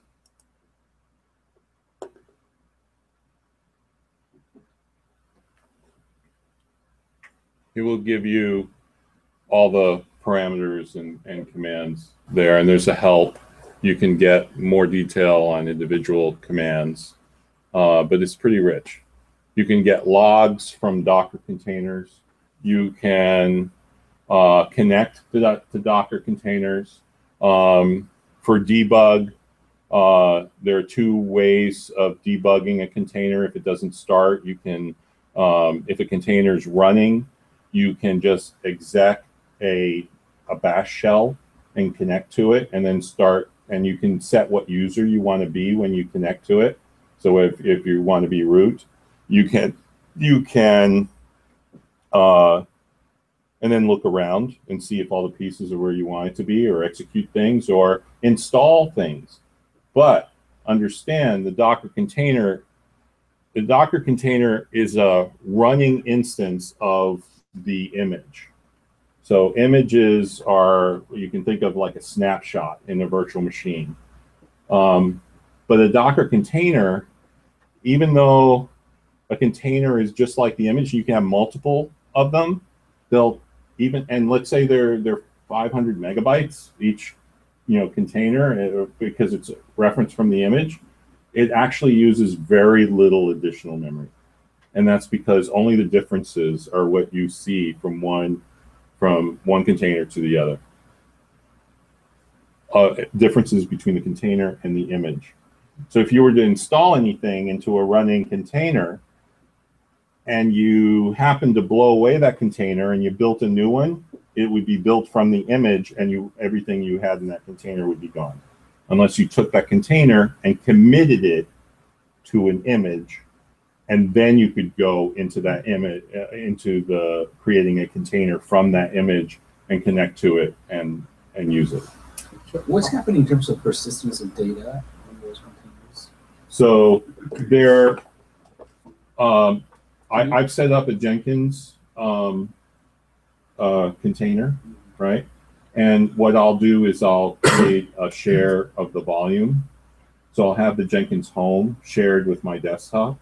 And then this way I can go in and look at the actual, because otherwise it would be gone. It would take whatever's in the image, and you would lose it. So it depends on how you have it configured. So what I do is, by sharing that, I can then go, it's good for debugging. I can go in, I can see it. I can take that whole volume and that whole directory structure, and I can save it and back it up. And there's like, after all the plugins and the projects and everything you install, it could be 3 gig, 4 gig, 5 gig worth of storage that you need to back up. But then when I need to rebuild it, all I have to do is restore that Jenkins home after I created a brand new image and created a brand new container and started running it with that new Jenkins home, and boom, I'm in business and everything's back to the way it was originally. So you just have to persist it outside. You have to persist it outside, right? And you can do that a couple of ways. That's only one way of doing it. Another way is Docker has commands that allow you to take that volume. So let's say you didn't share it. You can take that volume as long as you, it's still there. You take it and you can export it. And then you could import it from, some other place and bring the data in. Or if you need to persistent database, you can actually connect to the database if you installed and running somewhere else. It'd be running someplace else, right? How much resources usually a Selenium hub and a node take? How much what? How much resource does a Selenium hub and a node take usually? A Selenium hub and a node, we'll take a look at that. So here, let's look at what Docker images I have on this machine. So I've already built these. I've got an Ubuntu latest. I've got a base. What I did was I created a Docker file for the base image. And I put the common things between the Firefox nodes and the hub all in that base, so that the hub inherits from the base. If you go out to Selenium headquarters, they'll go another level deeper. They'll create a node base and a hub base, I believe. It's like there's this other level of abstraction. I didn't feel that was necessary. Just going to this level of abstraction works fine for me, because the more levels and dependencies that you create, when to first create that image, it takes longer and longer because you have to build out from the bottom and go all the way up the top. So if you have a problem somewhere all the way in the bottom, you have to rebuild everything to get up to the top. But once everything is built, like it is here, so I spent, about 15 minutes building it, and the base, the hub, and the Firefox node. And I can just give you the command. So let's see in fact, I'll go through the motions. Can you read this okay? Yeah. Is that all right? Okay. Projects. Empty grid. And I got this right from my GitHub, and I've updated it. So if I do a git status. Oh, yeah, maybe I modified something in the presentation, but it's right from there. So there's, from the GitHub, I've got code examples. In the code example section, I've got Selenium grid and the slides right from on GitHub. So CD to Selenium grid in this directory. Oh, I don't have tree installed. Well, let's try it. Sudo apt install tree. I'd rebuilt my system with Ubuntu. So you said images are inheriting. Is it inheriting in terms of how you create them, or it actually has a relationship still embedded in the image? So this 2 GB which you have for Firefox node, it's on top of 1800 megabytes, which is the basis, or it's include the basis? So it's for the Docker, the parts that are inherited, it includes the base inside of it. So when you create it, it's inherited. Right. Then it's essentially namespaces that get moved around. So it's like it's going to be using those pieces. So it's an API, and it when you've set up the relationships, those pieces are in there. They're not duplicated. They're in there. They're in the image, and then the image is utilized within the containers. And if the images are inherited from other images, only the differences of what makes that image unique is really the extra resources that it takes. So if I take your 2 GB file with a Firefox node and move it to another machine, it won't work. Well, you need to have all the You break the dependencies. you break the dependencies. Right. So you need all the pieces in order to make it work. You could build out a system from scratch. You could create something that has everything in it, and yes, it would be the full 2 GB. But you could create an image that does that. So here's the directory structure. So just to go over it a little bit, there's the base has a Docker file. Chrome, this is experimental. This doesn't work yet. So it's like, don't try it, or you could try it if you want to live dangerously and waste a lot of time. Chrome needs special handling. So you got to bring the Chrome driver down. There's a bunch of other stuff. So what I'm going to show you is just the Firefox node. We have Chrome working at work. We actually leveraged it from the Selenium grid, Selenium headquarters on GitHub, and used that portion of it and ported it over to what I've got. Var log, so the Firefox node consists of 2 pieces. We've got a Docker file and a Selenium node register. This is just a script that will run the actual, and I'll show it to you. And the hub, we've got a Docker file and the Selenium hub start, and we got some logs. I told it to share with this folder, and so it actually put logs in there locally. So, and I was also experimenting a little bit with Windows. So let's start with base, and I'll show you the Docker file and what that looks like. Version 2.5.3.1 is the version for Selenium that we're using. And we can see this is the variable. And then over here, where it's actually getting from Google, the version folder is called 2.5.3 without the minor. And we're getting a Selenium server standalone with that particular version jar. And we're doing a wget on it, and we're putting it into the /var directory within that image. And the command for that would be this. I'm not going to actually run it, but I'll show you. It would be docker build -t. We have to give it a tag. And this is important because I use the naming convention for all the dependencies of all the Docker files. So it's going to get the right one based on this name. So Selenium grid /base : 2.5.3.1. Okay. And then I would say dot, because you have to give it what Docker file it's going to be using. And I'm saying dot for the Docker file that's in that current directory.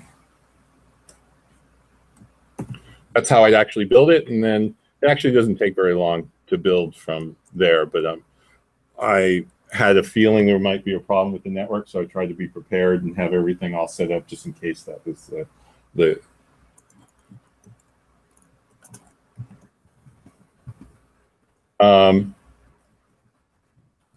hub.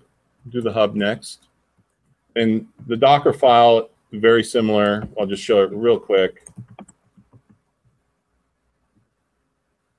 Much smaller.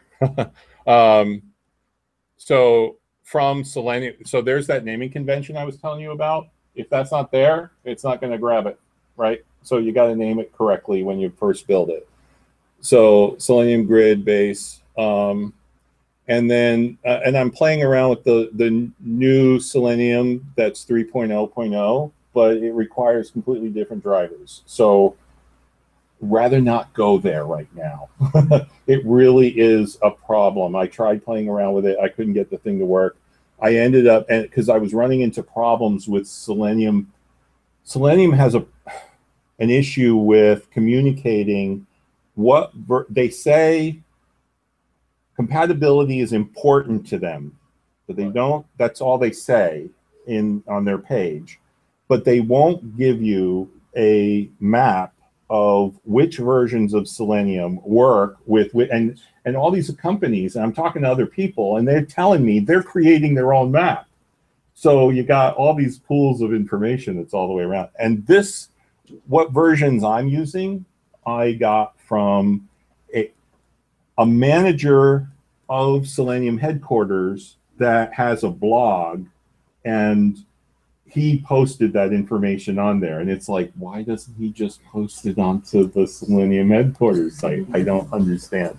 So that's it's just something we live with open source. It's like they seem to do what they want, and I've even posted comments out there. It's like, why don't you do this? Wouldn't it be easier? I mean, it's like, why are we having to figure this out? So, or even better, give us the test results of what versions you're actually testing with and what you've actually tested with each release that comes out. Wouldn't that be cool, right? Isn't that what professional software actually does? That's what we did at IBM with release, the release notes that came out with our software. We put that in, you know, this is... also will prove that they actually eating their own dog. Exactly. It would prove it. So I'm setting so this is a script, and we're going to look at the script next, and it's adding it. In other words, it's taking it from the current directory, and it's sending it to the /var/selenium.hub.start on the Docker image that it's creating. And we're setting it to be executable. And this is, we're going to then run it. We're doing a command using bash to run that script as the very end of the Docker file for creating the Docker hub. And now we look at that file, Selenium hub.start. And so we start the Selenium grid hub. I set some variables, 2531, hub port. I use 4433.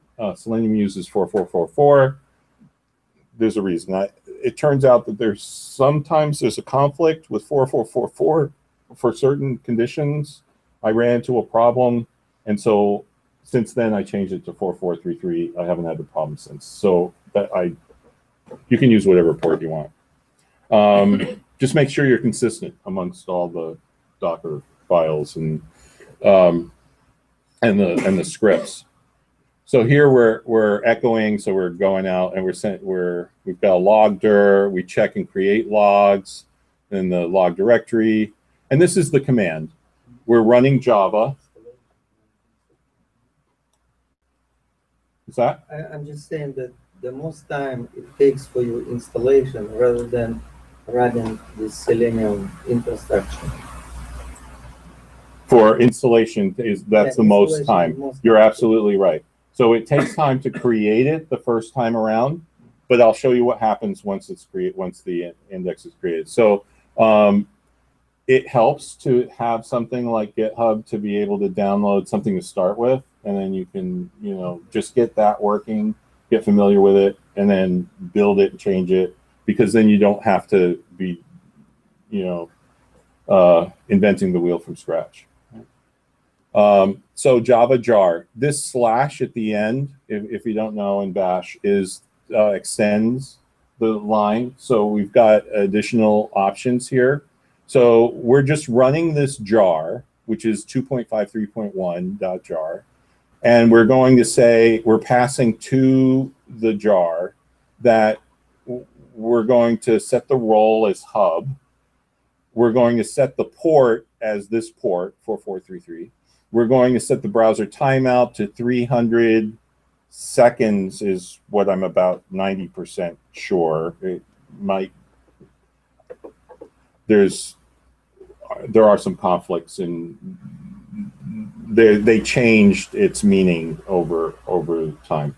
Timeout is 300 seconds, and the log file is the log path, and we set the path.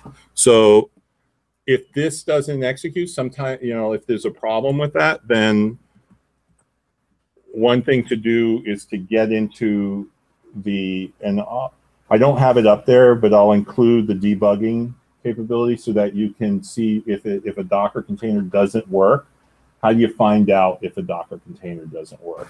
And I'll include that information there, because that was something that I had to search for, and it took me some time to find this particular set of instructions that really helped me. And it's just 2 lines when the Docker container won't start. And you do those 2 lines, you commit it to an image, and then you run another container from that image using bash with these 2 lines. And now you're in that container, and you could run that command that would be in there and see what the error result is that's coming back, so you can see what's happening. Another way is also, you can look at if there's a Docker file, Docker log, you can just say Docker log and the container number, and it will tell you what's in the log if there's a log. So Docker images, we're back to this, and I'm going to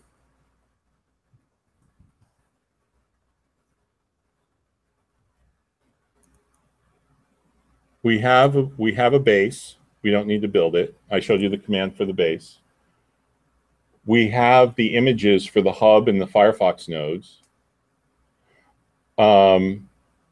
So I'm going to run Docker compose. Oh, let's look at the YAML.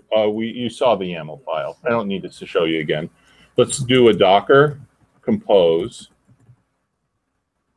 up -d. I'm in the Selenium grid directory. That directory has the where is it? Tree. The Docker compose YAML file. All right, it's in there right in this directory. -D is detach. We're done. If I do a Docker PS, Docker PS gives you what containers are running. If the containers were down, I wouldn't see them. Docker, and you can see the status here over on the right side. Status up 5 seconds, up 6 seconds. If I say Docker PS-A, you can see all containers, including those that aren't running. I don't have any other containers. I deleted them all. So, but that's, so it created one hub and one Firefox node. Let's verify that. Let's go to, I'll need to switch again. This is where I play music. Can somebody sing?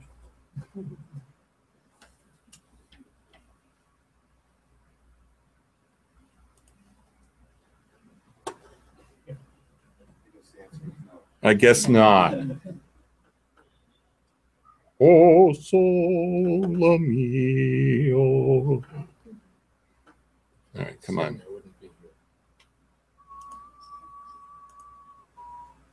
When the moon hits your eye like a big pizza pie. I think that's the one I want. The smiley face. Yeah, that's good. Okay. Let's go. That's the Geb to grid. Oh,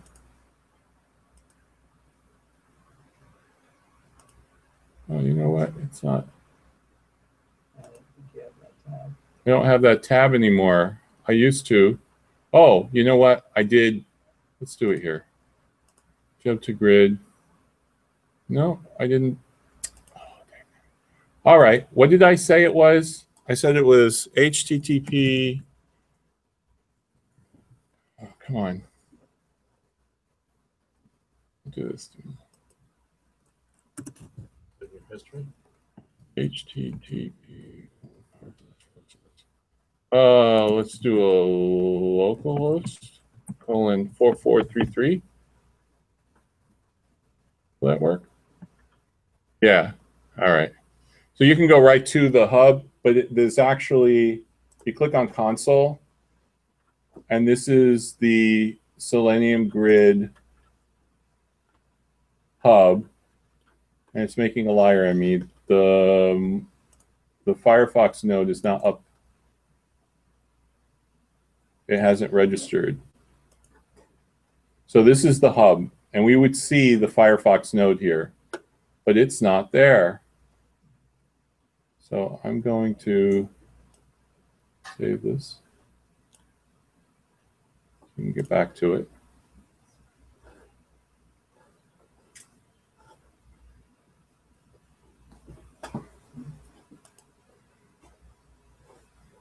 Let's debug this because we've got.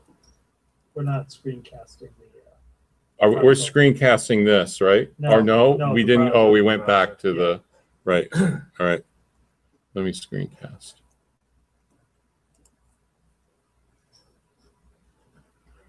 Now, there is something I want to tell you. Yeah, Google Hangouts. Does everybody? Over, yeah, that one.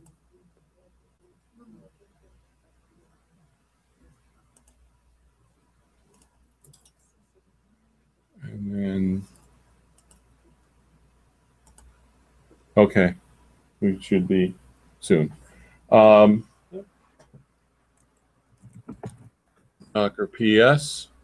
It says it's up, so there's some sort of problem. It's been up 4 minutes, and we don't have it. Is it ports 5555? No. So those are additional ports that it needs. So Docker, so let's look at the Firefox node. CD Firefox. I'm just going to look at the configuration quick. Docker file and 253, 45.3.0. That's okay. Everything looks good. And then selenium.node.register is the file that it runs. Selenium node register. And we see it's 192.168.1.4, 4433. Although, is that your current IP address? Is that the current IP address? That's a good question. It may not. It may not be. No, 168 is the return IP local, and not local.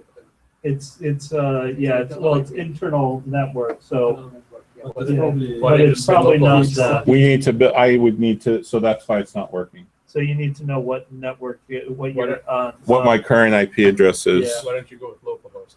Why? And I could go with localhost, but what would I have to do?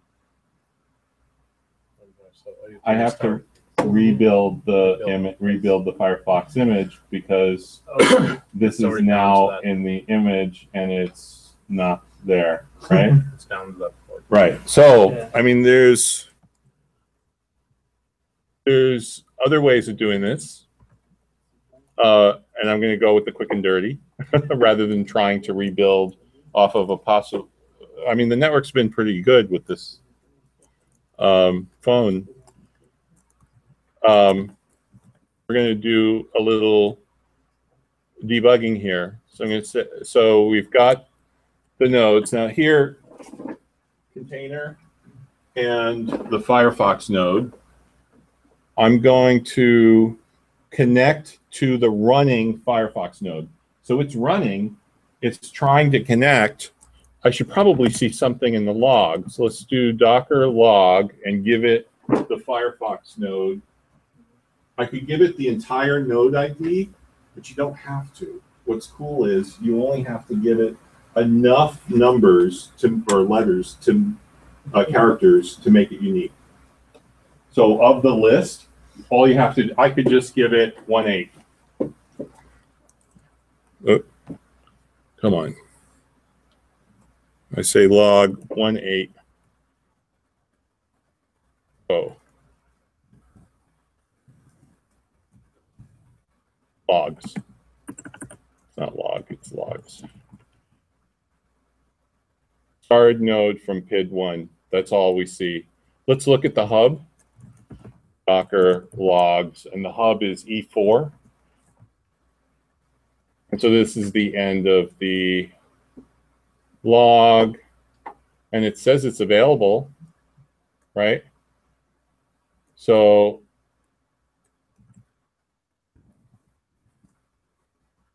let's connect Docker exec -it the container ID 1.8 space bash. I'm in, and I'm in this root. I'm now in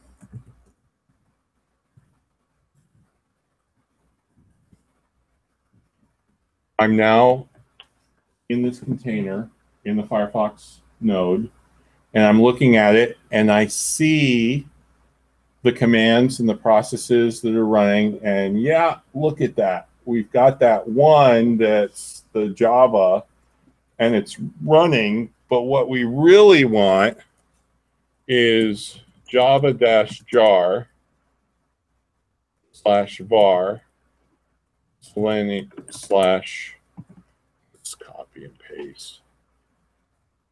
I'm such a slow typer. Let's go to here. Let's try the local host. :4433 /grid/ oh, come on, give us the full.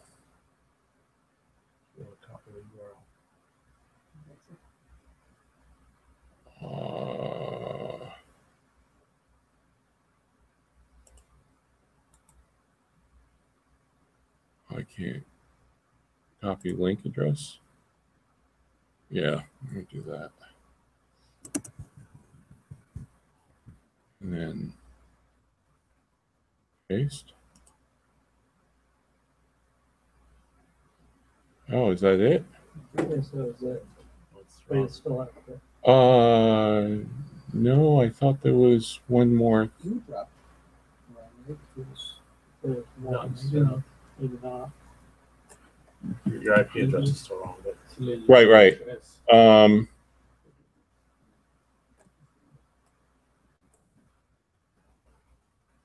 If you go to script, you If I go to the script, exactly. So that script is in var, and there it is. Vim Selenium. Oops.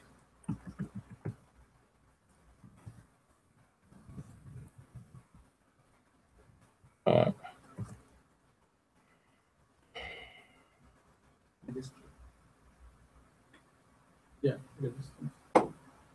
Yeah, it's grid/register, and there's more. There's much more. why don't you just fix the IP address I could, temporarily? and then temporarily, and I'll fix it up here, and then I'll just run the script.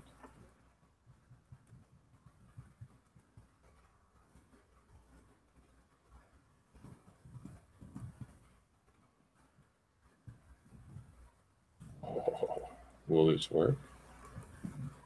Worth a try.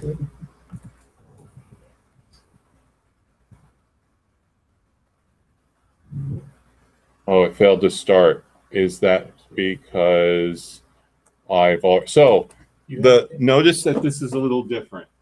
The hub only had the Java standalone jar. Well, why is the node is different? We got this other thing going on before it. We've got xvfb-run. What is that? That's a frame buffer.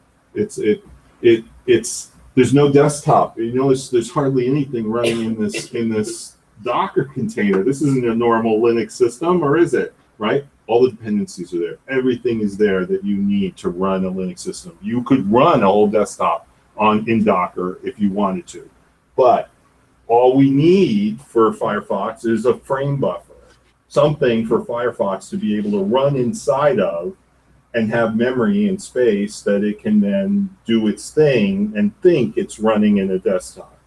All right, that's what this xvfb run does. And so we're running the Java jar inside of this xvfb as an option to it. Aren't you already claiming Yes, that's what I think is happening.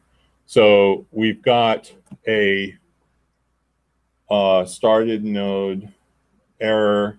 The xvfb failed to start. My guess is it's because we're already using that display port, and we've got a conflict. Can you just restart the node? So I should be able to, let me see. I might end up killing myself here, but let's try this. I'm going to kill the Java, actually the xvfb. So I'm going to do kill 18, -9, 18, and 25. Although 25 should also, hey, I'm out. Yep. So I have to commit. Yes. Let's see if this would work. Docker. Those chains are not persistent. They're in the container, but they're not in the image. Is the file system shared with the real file system? Start, no. So I'm going to go Docker start the node 1.8. Then the file you just changed does not change. No. So you can't start it. Hey, it started. Docker We want Docker exec -it. Let's go into it. 1.8 is the container ID. Oh, bash. Forgot to give it. Oh yeah, give it bash. cd /var. And let's do a ps -ef. It did it. It picked it up. So all I did was a Docker start and gave it, and it was able to restart it. And there's no errors because we had killed the previous frame buffer. So now it should work. Hey, that would be cool. I'm gonna buy a lottery ticket if this works.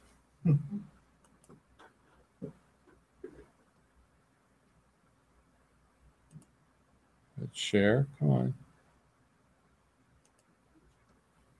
We want to share this. We want to go to the grid console.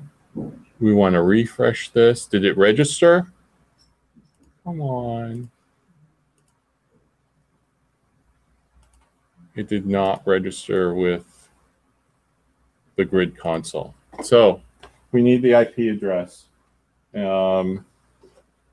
of what we're dealing with.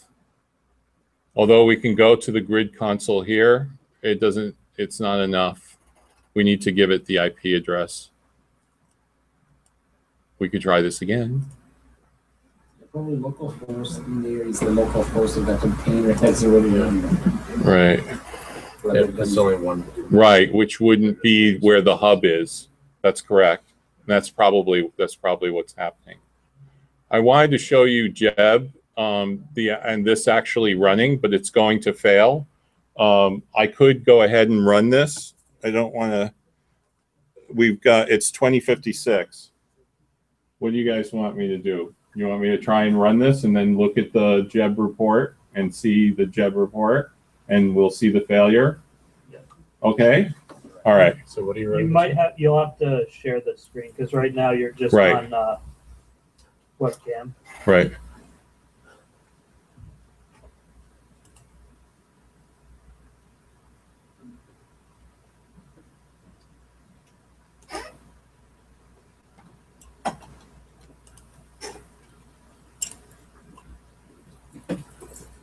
Oh, yeah.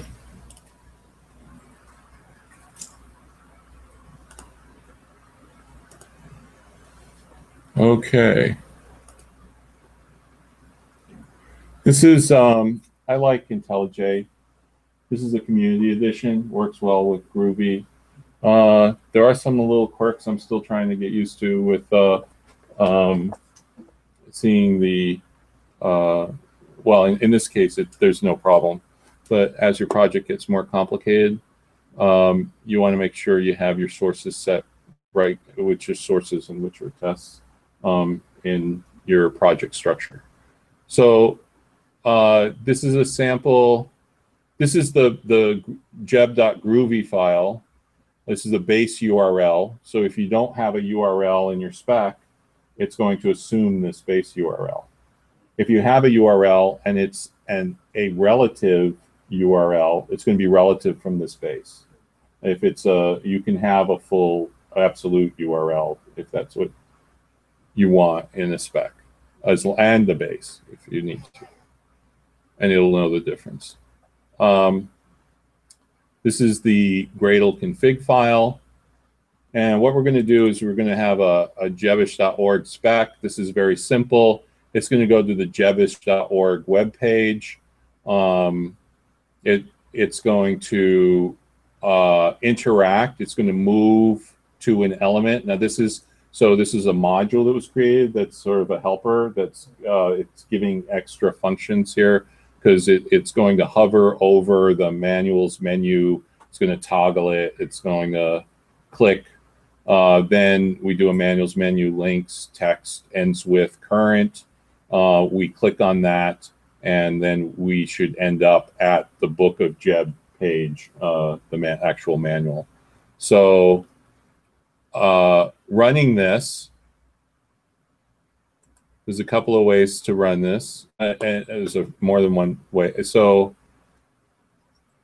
in Gradle, there's the ability to have, you can run just one thing. There's actually two things here. There's a spec, and there's also another way of doing it as a JUnit test. So you can have a Spock spec or a JUnit. And I tell you, I love Spock. I've been going with even writing my unit tests in Spock. But they give the example, and this is off GitHub and the Geb example Gradle, and it's in the source. I copied it, brought it into the source, made some changes to it to make it work against the Selenium grid, and it's also in my GitHub page. The task is Firefox test, and I just want to run this one spec. If I didn't put this, it would run Firefox test and run all the tests that are in this folder. So I'm going to say OK. I'm going to say run it. It's going to build.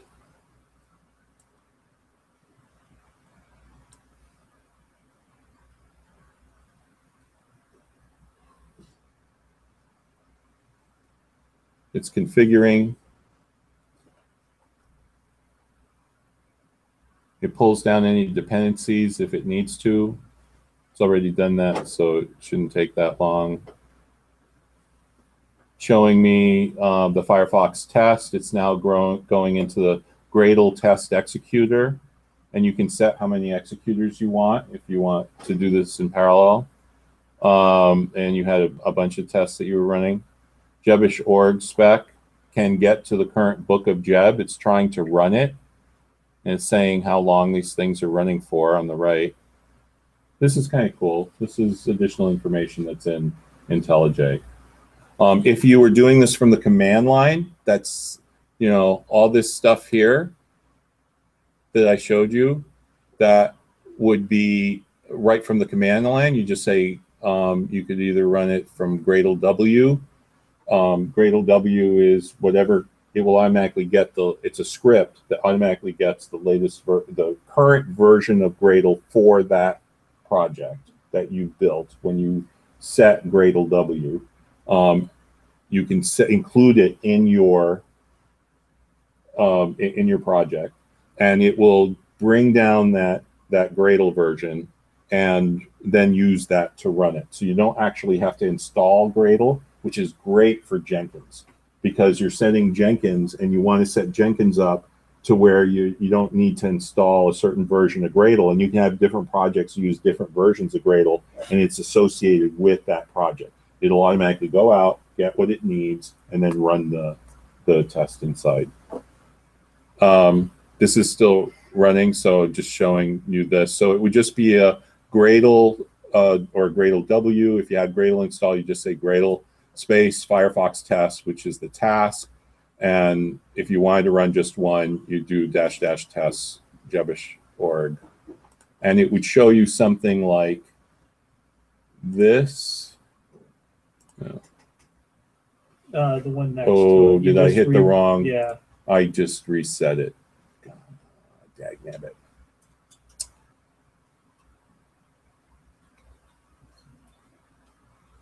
Do I need to stop this and start it again? Well, you can. Yeah, I don't know. Build failed. So this is what you would see on the command line. There's your command, task, tests, Geb+org spec. You'd see all this. You'd see additional information as XML.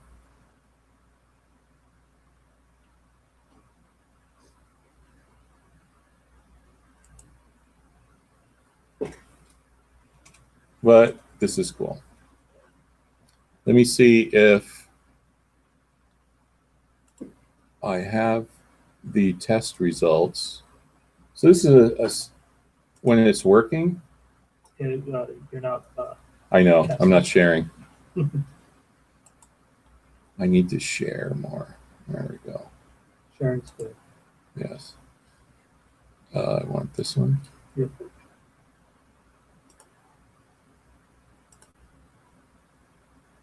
Okay, let's go to, this is what it looks like when the test passes.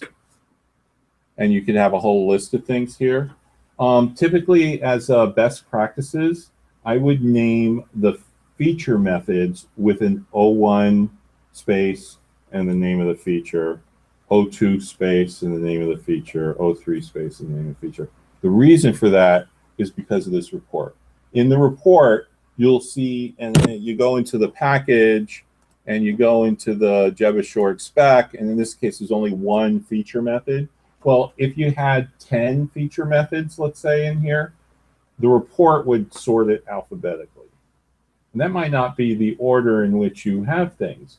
Maybe you have your tests set so that they're dependent on one another, and that sequence is important. And you can set stepwise annotation, and it will sequence through, and you can be assured that it's going to go one right after the other. You can also ignore all, and then that one feature method would be the only feature method. Let's say you're building it out, but you want everything else. You don't want everything else to run. You just want this one.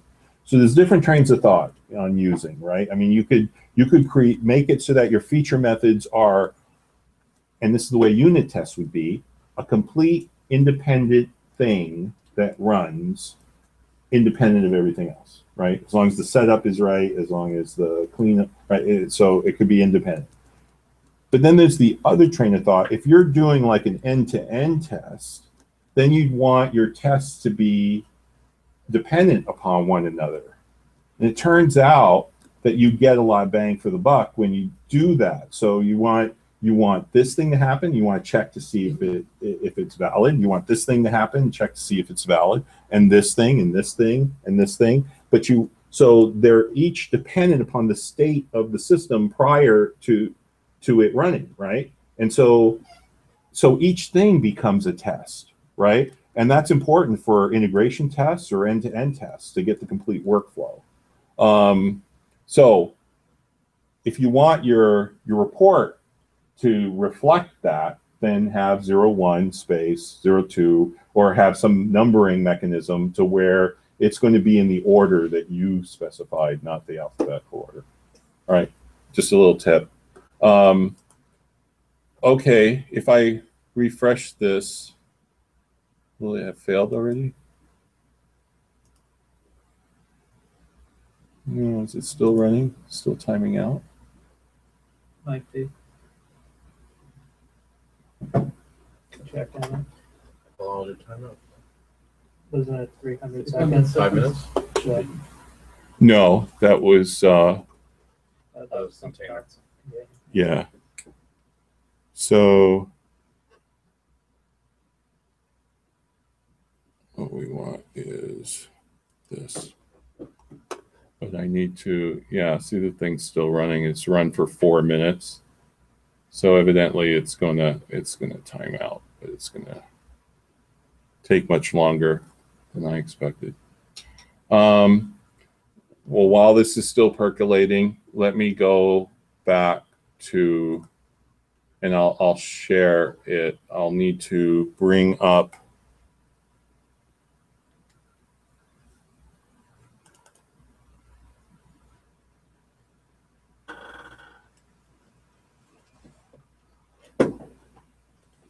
this.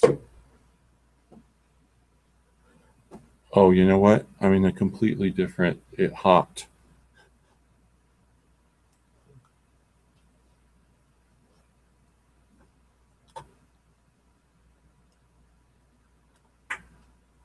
To a different works, different space here.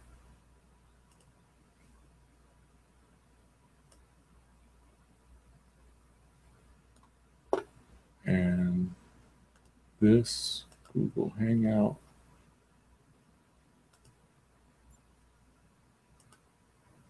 I just want to show you the directory structure of the reporting. Actually, you know what? I can do this from inside IntelliJ. If If I can get back to IntelliJ.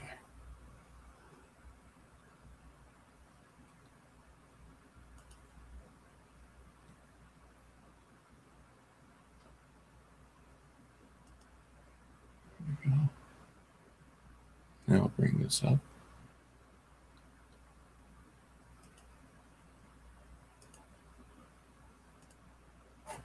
All right, this is still running, but we can look at the report. It may have cleared it out. So the Gradle will create this build folder. The build folder will have the classes and the reports, and we'll have the resources. It's essentially the project built with the classes and all dependencies. So we've got the Firefox test. We've got your Geb spec.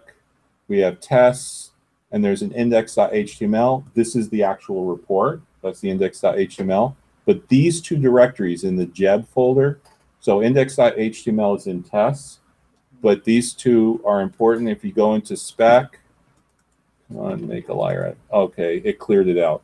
Inside spec would be the PNG and the HTML of each of one set for each feature method that was executed.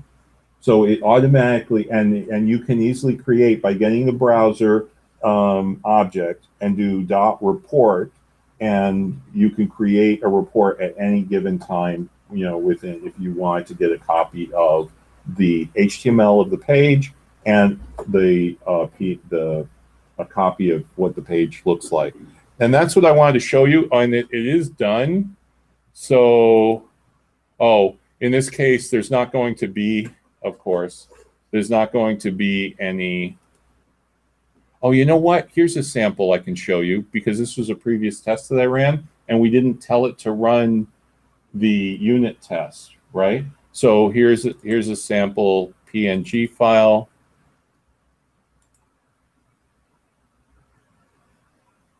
I double clicked. What can I? Out of memory. Really? 8 gigs of memory, and that was not. Yeah, but IntelliJ wasn't set to have enough memory. Oh yeah. Okay. So in something else, right click on it. Showing files. Where is it?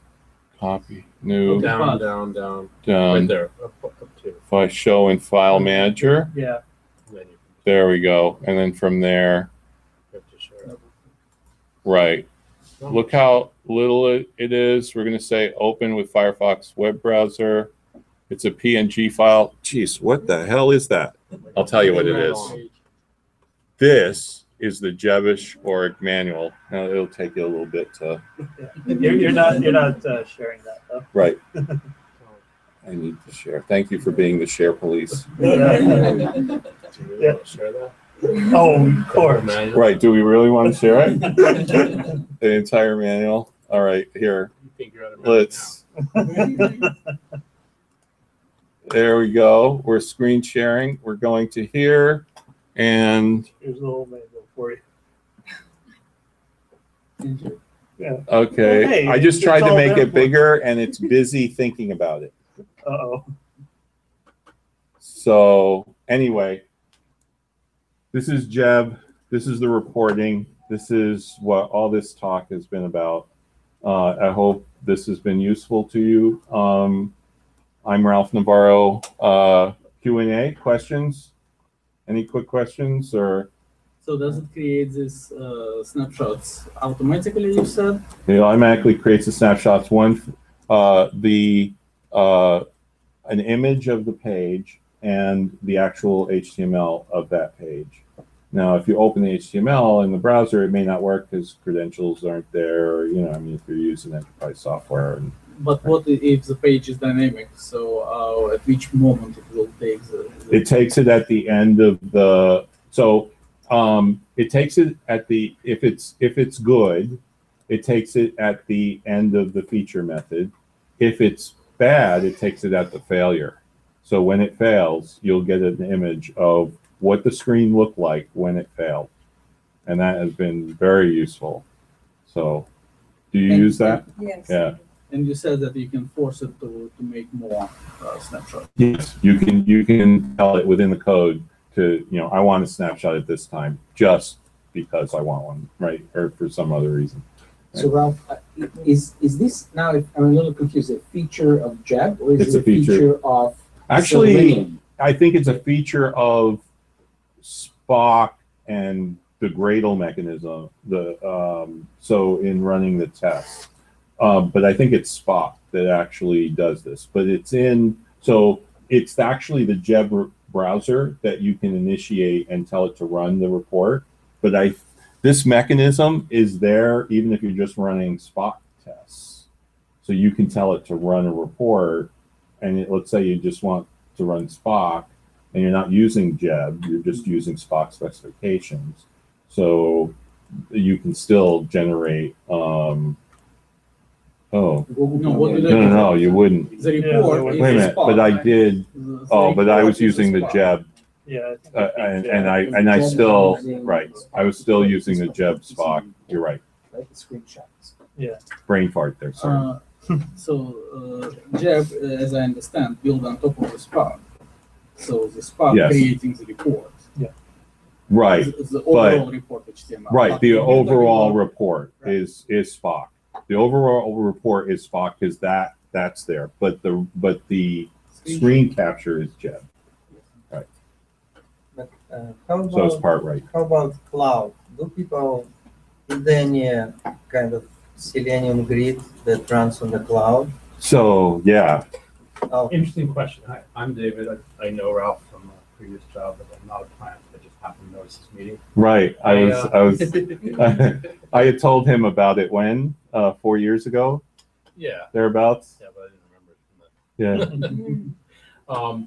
I used to do some testing at Care, which is like down the street from you all, and they use Geb to do the Spock to do testing. And one of the problems is we only had Windows machines. We didn't have anything else. We wanted to know what our Mac customers were complaining about.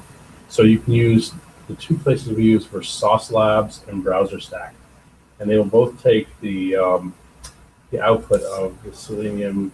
What's it called? WebDriver. Thank you. Yeah. And you just send the WebDriver over the internet to them, and they will use that to drive whatever combination of browser, operating system version, and whatever else they have to capture all this. There's a free to test and pay to play. So really, cloud is not required because these browsers run on the client's machines rather than on server. Yeah. So that's why. It's a very nice service. They also will let you run it on mobile browsers and things like that. Cloud becomes important when you want to actually run it on different devices. Like if you want to test how it works on iOS, different versions of iOS. Right. Yeah, but I mean cloud in terms of like servers, maybe usually it's the same cloud, but in this case, like distributed on the kind of system. It's more distributed. Yeah, I understand. We found one VM Now, I need to show you one last thing. Docker, we have these two, and we know the Firefox isn't working. It's not connecting to the hub. It doesn't know how to talk to it. It's going to the wrong place. But it is up and running. So I want to show you. So this is, we did a Docker compose space up -d, and it detached. If we didn't use the -d, all the log information would go to the screen.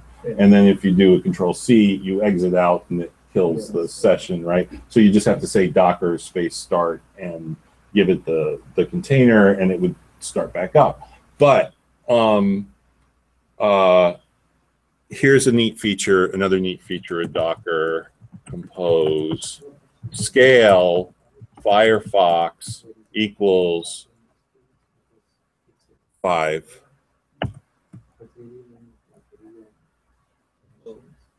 Done.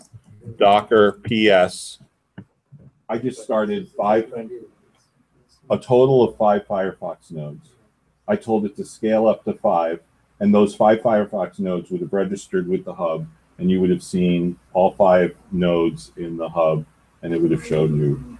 So, and you saw how quick it was to start up and spin up 5 nodes. I can actually do 8 on my system at work, and without any problem. I'm only using half of my resources. What happens in this case where, you know, different ports are configured into each image and they're all pointing the same port? So each Docker node is getting its own IP address. And so within the Docker file, so let's look at that Firefox again. We see Vim Docker. I don't know if this answers your question. So is there a kind of a dynamic assignment of the ports? They're separate machines. They're all separate machines. Which means there's the same port available for all of them. The configuration we're talking about is where the hub is connected. Right. And so the important part is that, and they'll get their own IP address, and it'll be like, actually we can see what the IP address would be, Docker PS, right? Docker exec-it. Let's look at one of these. 3F bash. And we do an if config. Oh, gee, sudo apt. We have to install if.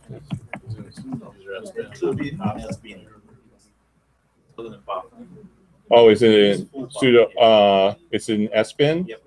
Okay, so /sbin. Oh, user sbin? Sbin. If config.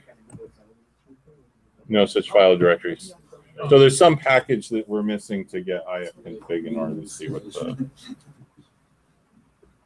But that would tell us what IP address there is. There's another feature in Docker we can look at, but I've used this with mixed results.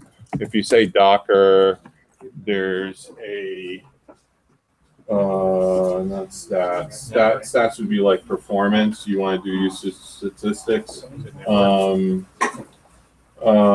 Inspect low-level information on the container. So Docker PS, Docker inspect. Let's look at 3F. All right, let's pipe it to less. Less is always more. And I think there was an IP in here somewhere. /IP.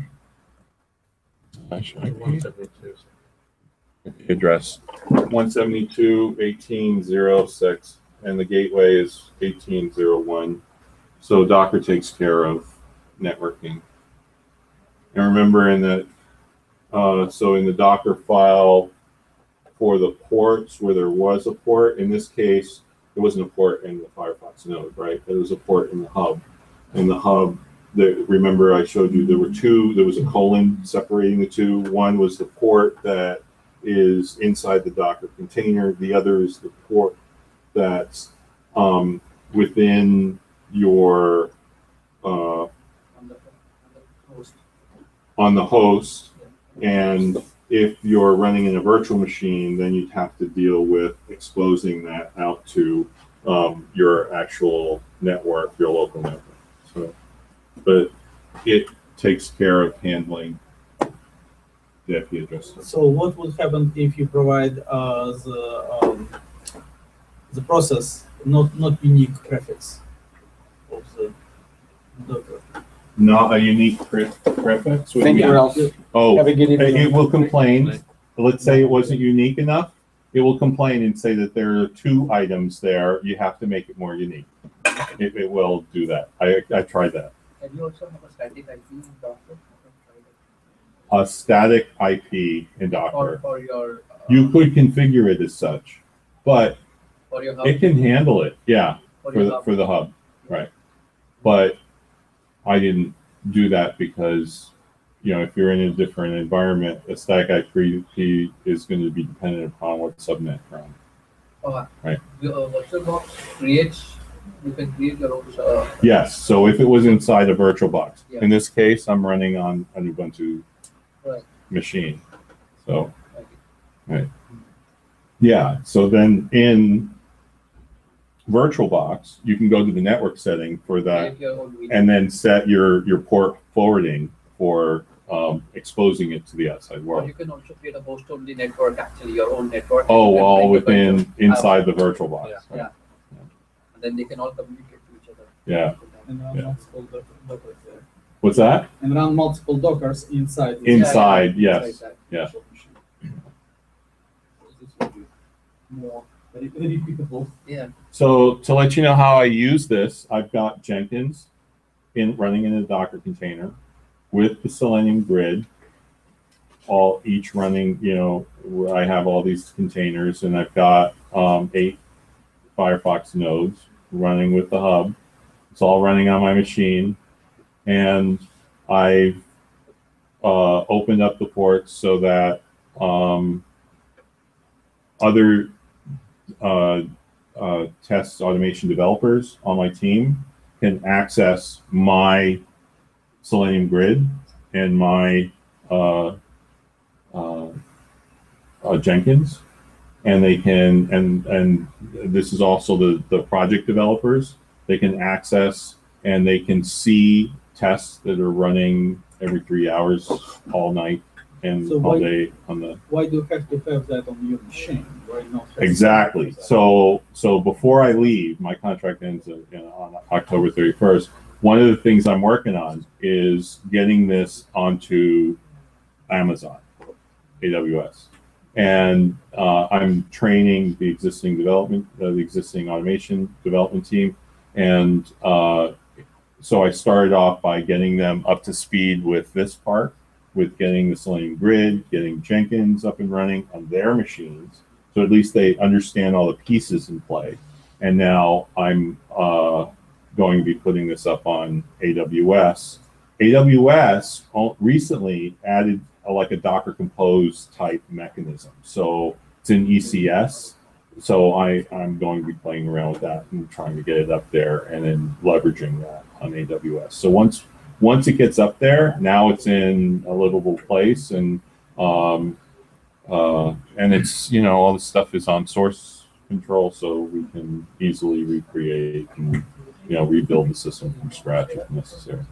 Yeah, having that local on your machine makes sense for your Right. work, Right. but doesn't make sense to expose to Right. other people. But it's exposed to other people so that they can utilize and see the reports that are running. So in order to get productive, I built it out on my machine because that's the easiest and quickest way. That it turns out that there are other factors in play in order to get it up to AWS, because we have a dev environment in AWS, and then we have an entire duplication of that environment for QA, but it's different for different data that's more closely tied with the production environment, which is another copy of that entire environment in production. So that's, you know, and the challenges there is that, you know, things like to get to QA, you have to go through a jump box, which is a desktop. You know, you have to do remote desktop to Microsoft Box. I said, no, absolutely, absolutely. To build that and just even to use that for yourself on your local machine, obviously have it on local So I was machine. able to get tests up and running and get them usable, and people could see the results of those tests against the product, and be able to actually see the, you know, and you know, open bugs and you know, work on problems and add code. And so while that effort is going on, I'm continuing to work out the infrastructure to make it even more usable for longevity, right? To get it really needs to sit up on AWS. And so it will in the dev environment, and then we're working out the details for the QA environment. Yeah, but the environment that you set up, it's only like one system, right? One kind of system. So Well, it's The now on, company- it's actually now in the on company- does the 1, 2, company 3, have 4 any- systems. But yeah, go ahead, what? No, I mean, that's the company that you work for. Do they have like real systems? All right, That good. also Then I'll have all included for their. testing? So they do have a on-prem, as they call it, on-premise, which is their local systems, but they're going towards everything being on the cloud services and microservices and so there's no reason why this can't be up on the cloud. Yeah, but you're testing clients. You're not testing servers, right? You're testing clients. Oh, no, well, no. So You're talking end-to-end about tests, sales. like It does define in terms of the behavior of the client. But for Right. client to work, it UI, has to work with the server. right, but the client works with the server, so I have Spock tests which will do API calls directly to, I'll check the MySQL database for verification that data is in certain tables after you've done certain things on the UI. So I'll go into the back end testing to verify as part of a complete workflow. I understand about backend, but I'm talking about Selenium runs basically the browser or talks to the browser. Right. Right, but So- you're thinking of testing the browser. He's using the browser as a hammer to hit the server. I mean, well, Oh, so not from a basically you don't performance care about standpoint. browser. No, but just that's It's like, not Yes. testing you're browser. whacking You're it. testing I'm API whacking, that's all I rather than mean. browser. No, Right. Rather than testing, UI. testing the client, which is a web application. If testing client, Which includes JavaScript, CSS, all of that. And which is accessing interpreted- microservices under the covers Which is and, interpreted by browser. So right? Selenium, this is what Selenium does. It creates a browser. Yeah, Help us but what I'm browse. from a saying- user standpoint, But what I'm right? saying that No. if you really want like a complete test, you have I don't know you who have that to is, have and I don't think it's separate each kind of operating system and that has each kind of browser. Yes. But in your environment, And it's that's like why- a very that's why you narrow. develop Sauce Labs, because you can do that with Sauce Labs. We You do can bring it like one mid- user Right, so, or- yeah, so that's my or- question. or- So do they have also this all kind of like species that they also test, or just one kind that you do? So one of the problems is that Selenium WebDriver does not really work across all 5 browsers they claim to. They can work across all of them, but at different versions and the level of. Works with Android, it works with I'm just talking iOS. about the clients for Windows. I'm And not You even just going. have to run it on that device, and you just have to give it what hub it's going to connect with, and then that device becomes an extension of Right. the grid. But this is But- Selenium limitations. But And you're right, it's a here- limitation of yeah. Selenium that it does not always work in the latest version of each of the browsers. So Right. while your customers Yeah, may have the, version. whatever's included in iOS 10, the automation may only work with what's in 9.2. And there's nothing you can do about that because that's, But again, this is outside of this Exactly, presentation, because exactly. this is Selenium. this is just how to use As Selenium soon on as the Selenium, grid. as soon as Selenium will support these new features, It will work automatically. It will work. No changes are necessary on your part if you follow this. and basically you create your own cloud right here on all these Dockers, because you have a server or multiple servers that you want, connect to them, connect them between themselves. You have multiple browsers, and you can actually hit them at the in the same time. So you said, I have 10 browsers. Right, that was my And question different about platform having doing all these systems things. with different browsers. So I think we're done with the presentation. I think Right, so, the question yeah. is- Yeah, I understand. All The right. question was, we saw only one. Resources. Describe his particular company and then what he does. Docker, His company. Is that being Q&A. No, Oh, okay. but Yeah, so I just. I want to can. understand, because Well, do you want me to show I the know last that 4 slides? some usually, doesn't like, it- well, companies they're that online, outsource right? this, They're like online, China right. and India, and they do like, they automate it or they do like manual and they Say have all kinds online, of 'cause devices. there were no questions This online. I'm assuming Yeah, I more don't people see will this very watch much. it after the fact. Well, No, I don't talking know, it about wasn't very well. presentation. I'm just talking about the company They may that works get bored the so maybe first they don't really 10 care minutes. about You can always speed it up. Yeah, you what can they do always- manually, Yes. like, so they do I generic often do. test maybe, Yeah. then manual just for different kinds. So, Okay. or maybe as soon as they have a Usually during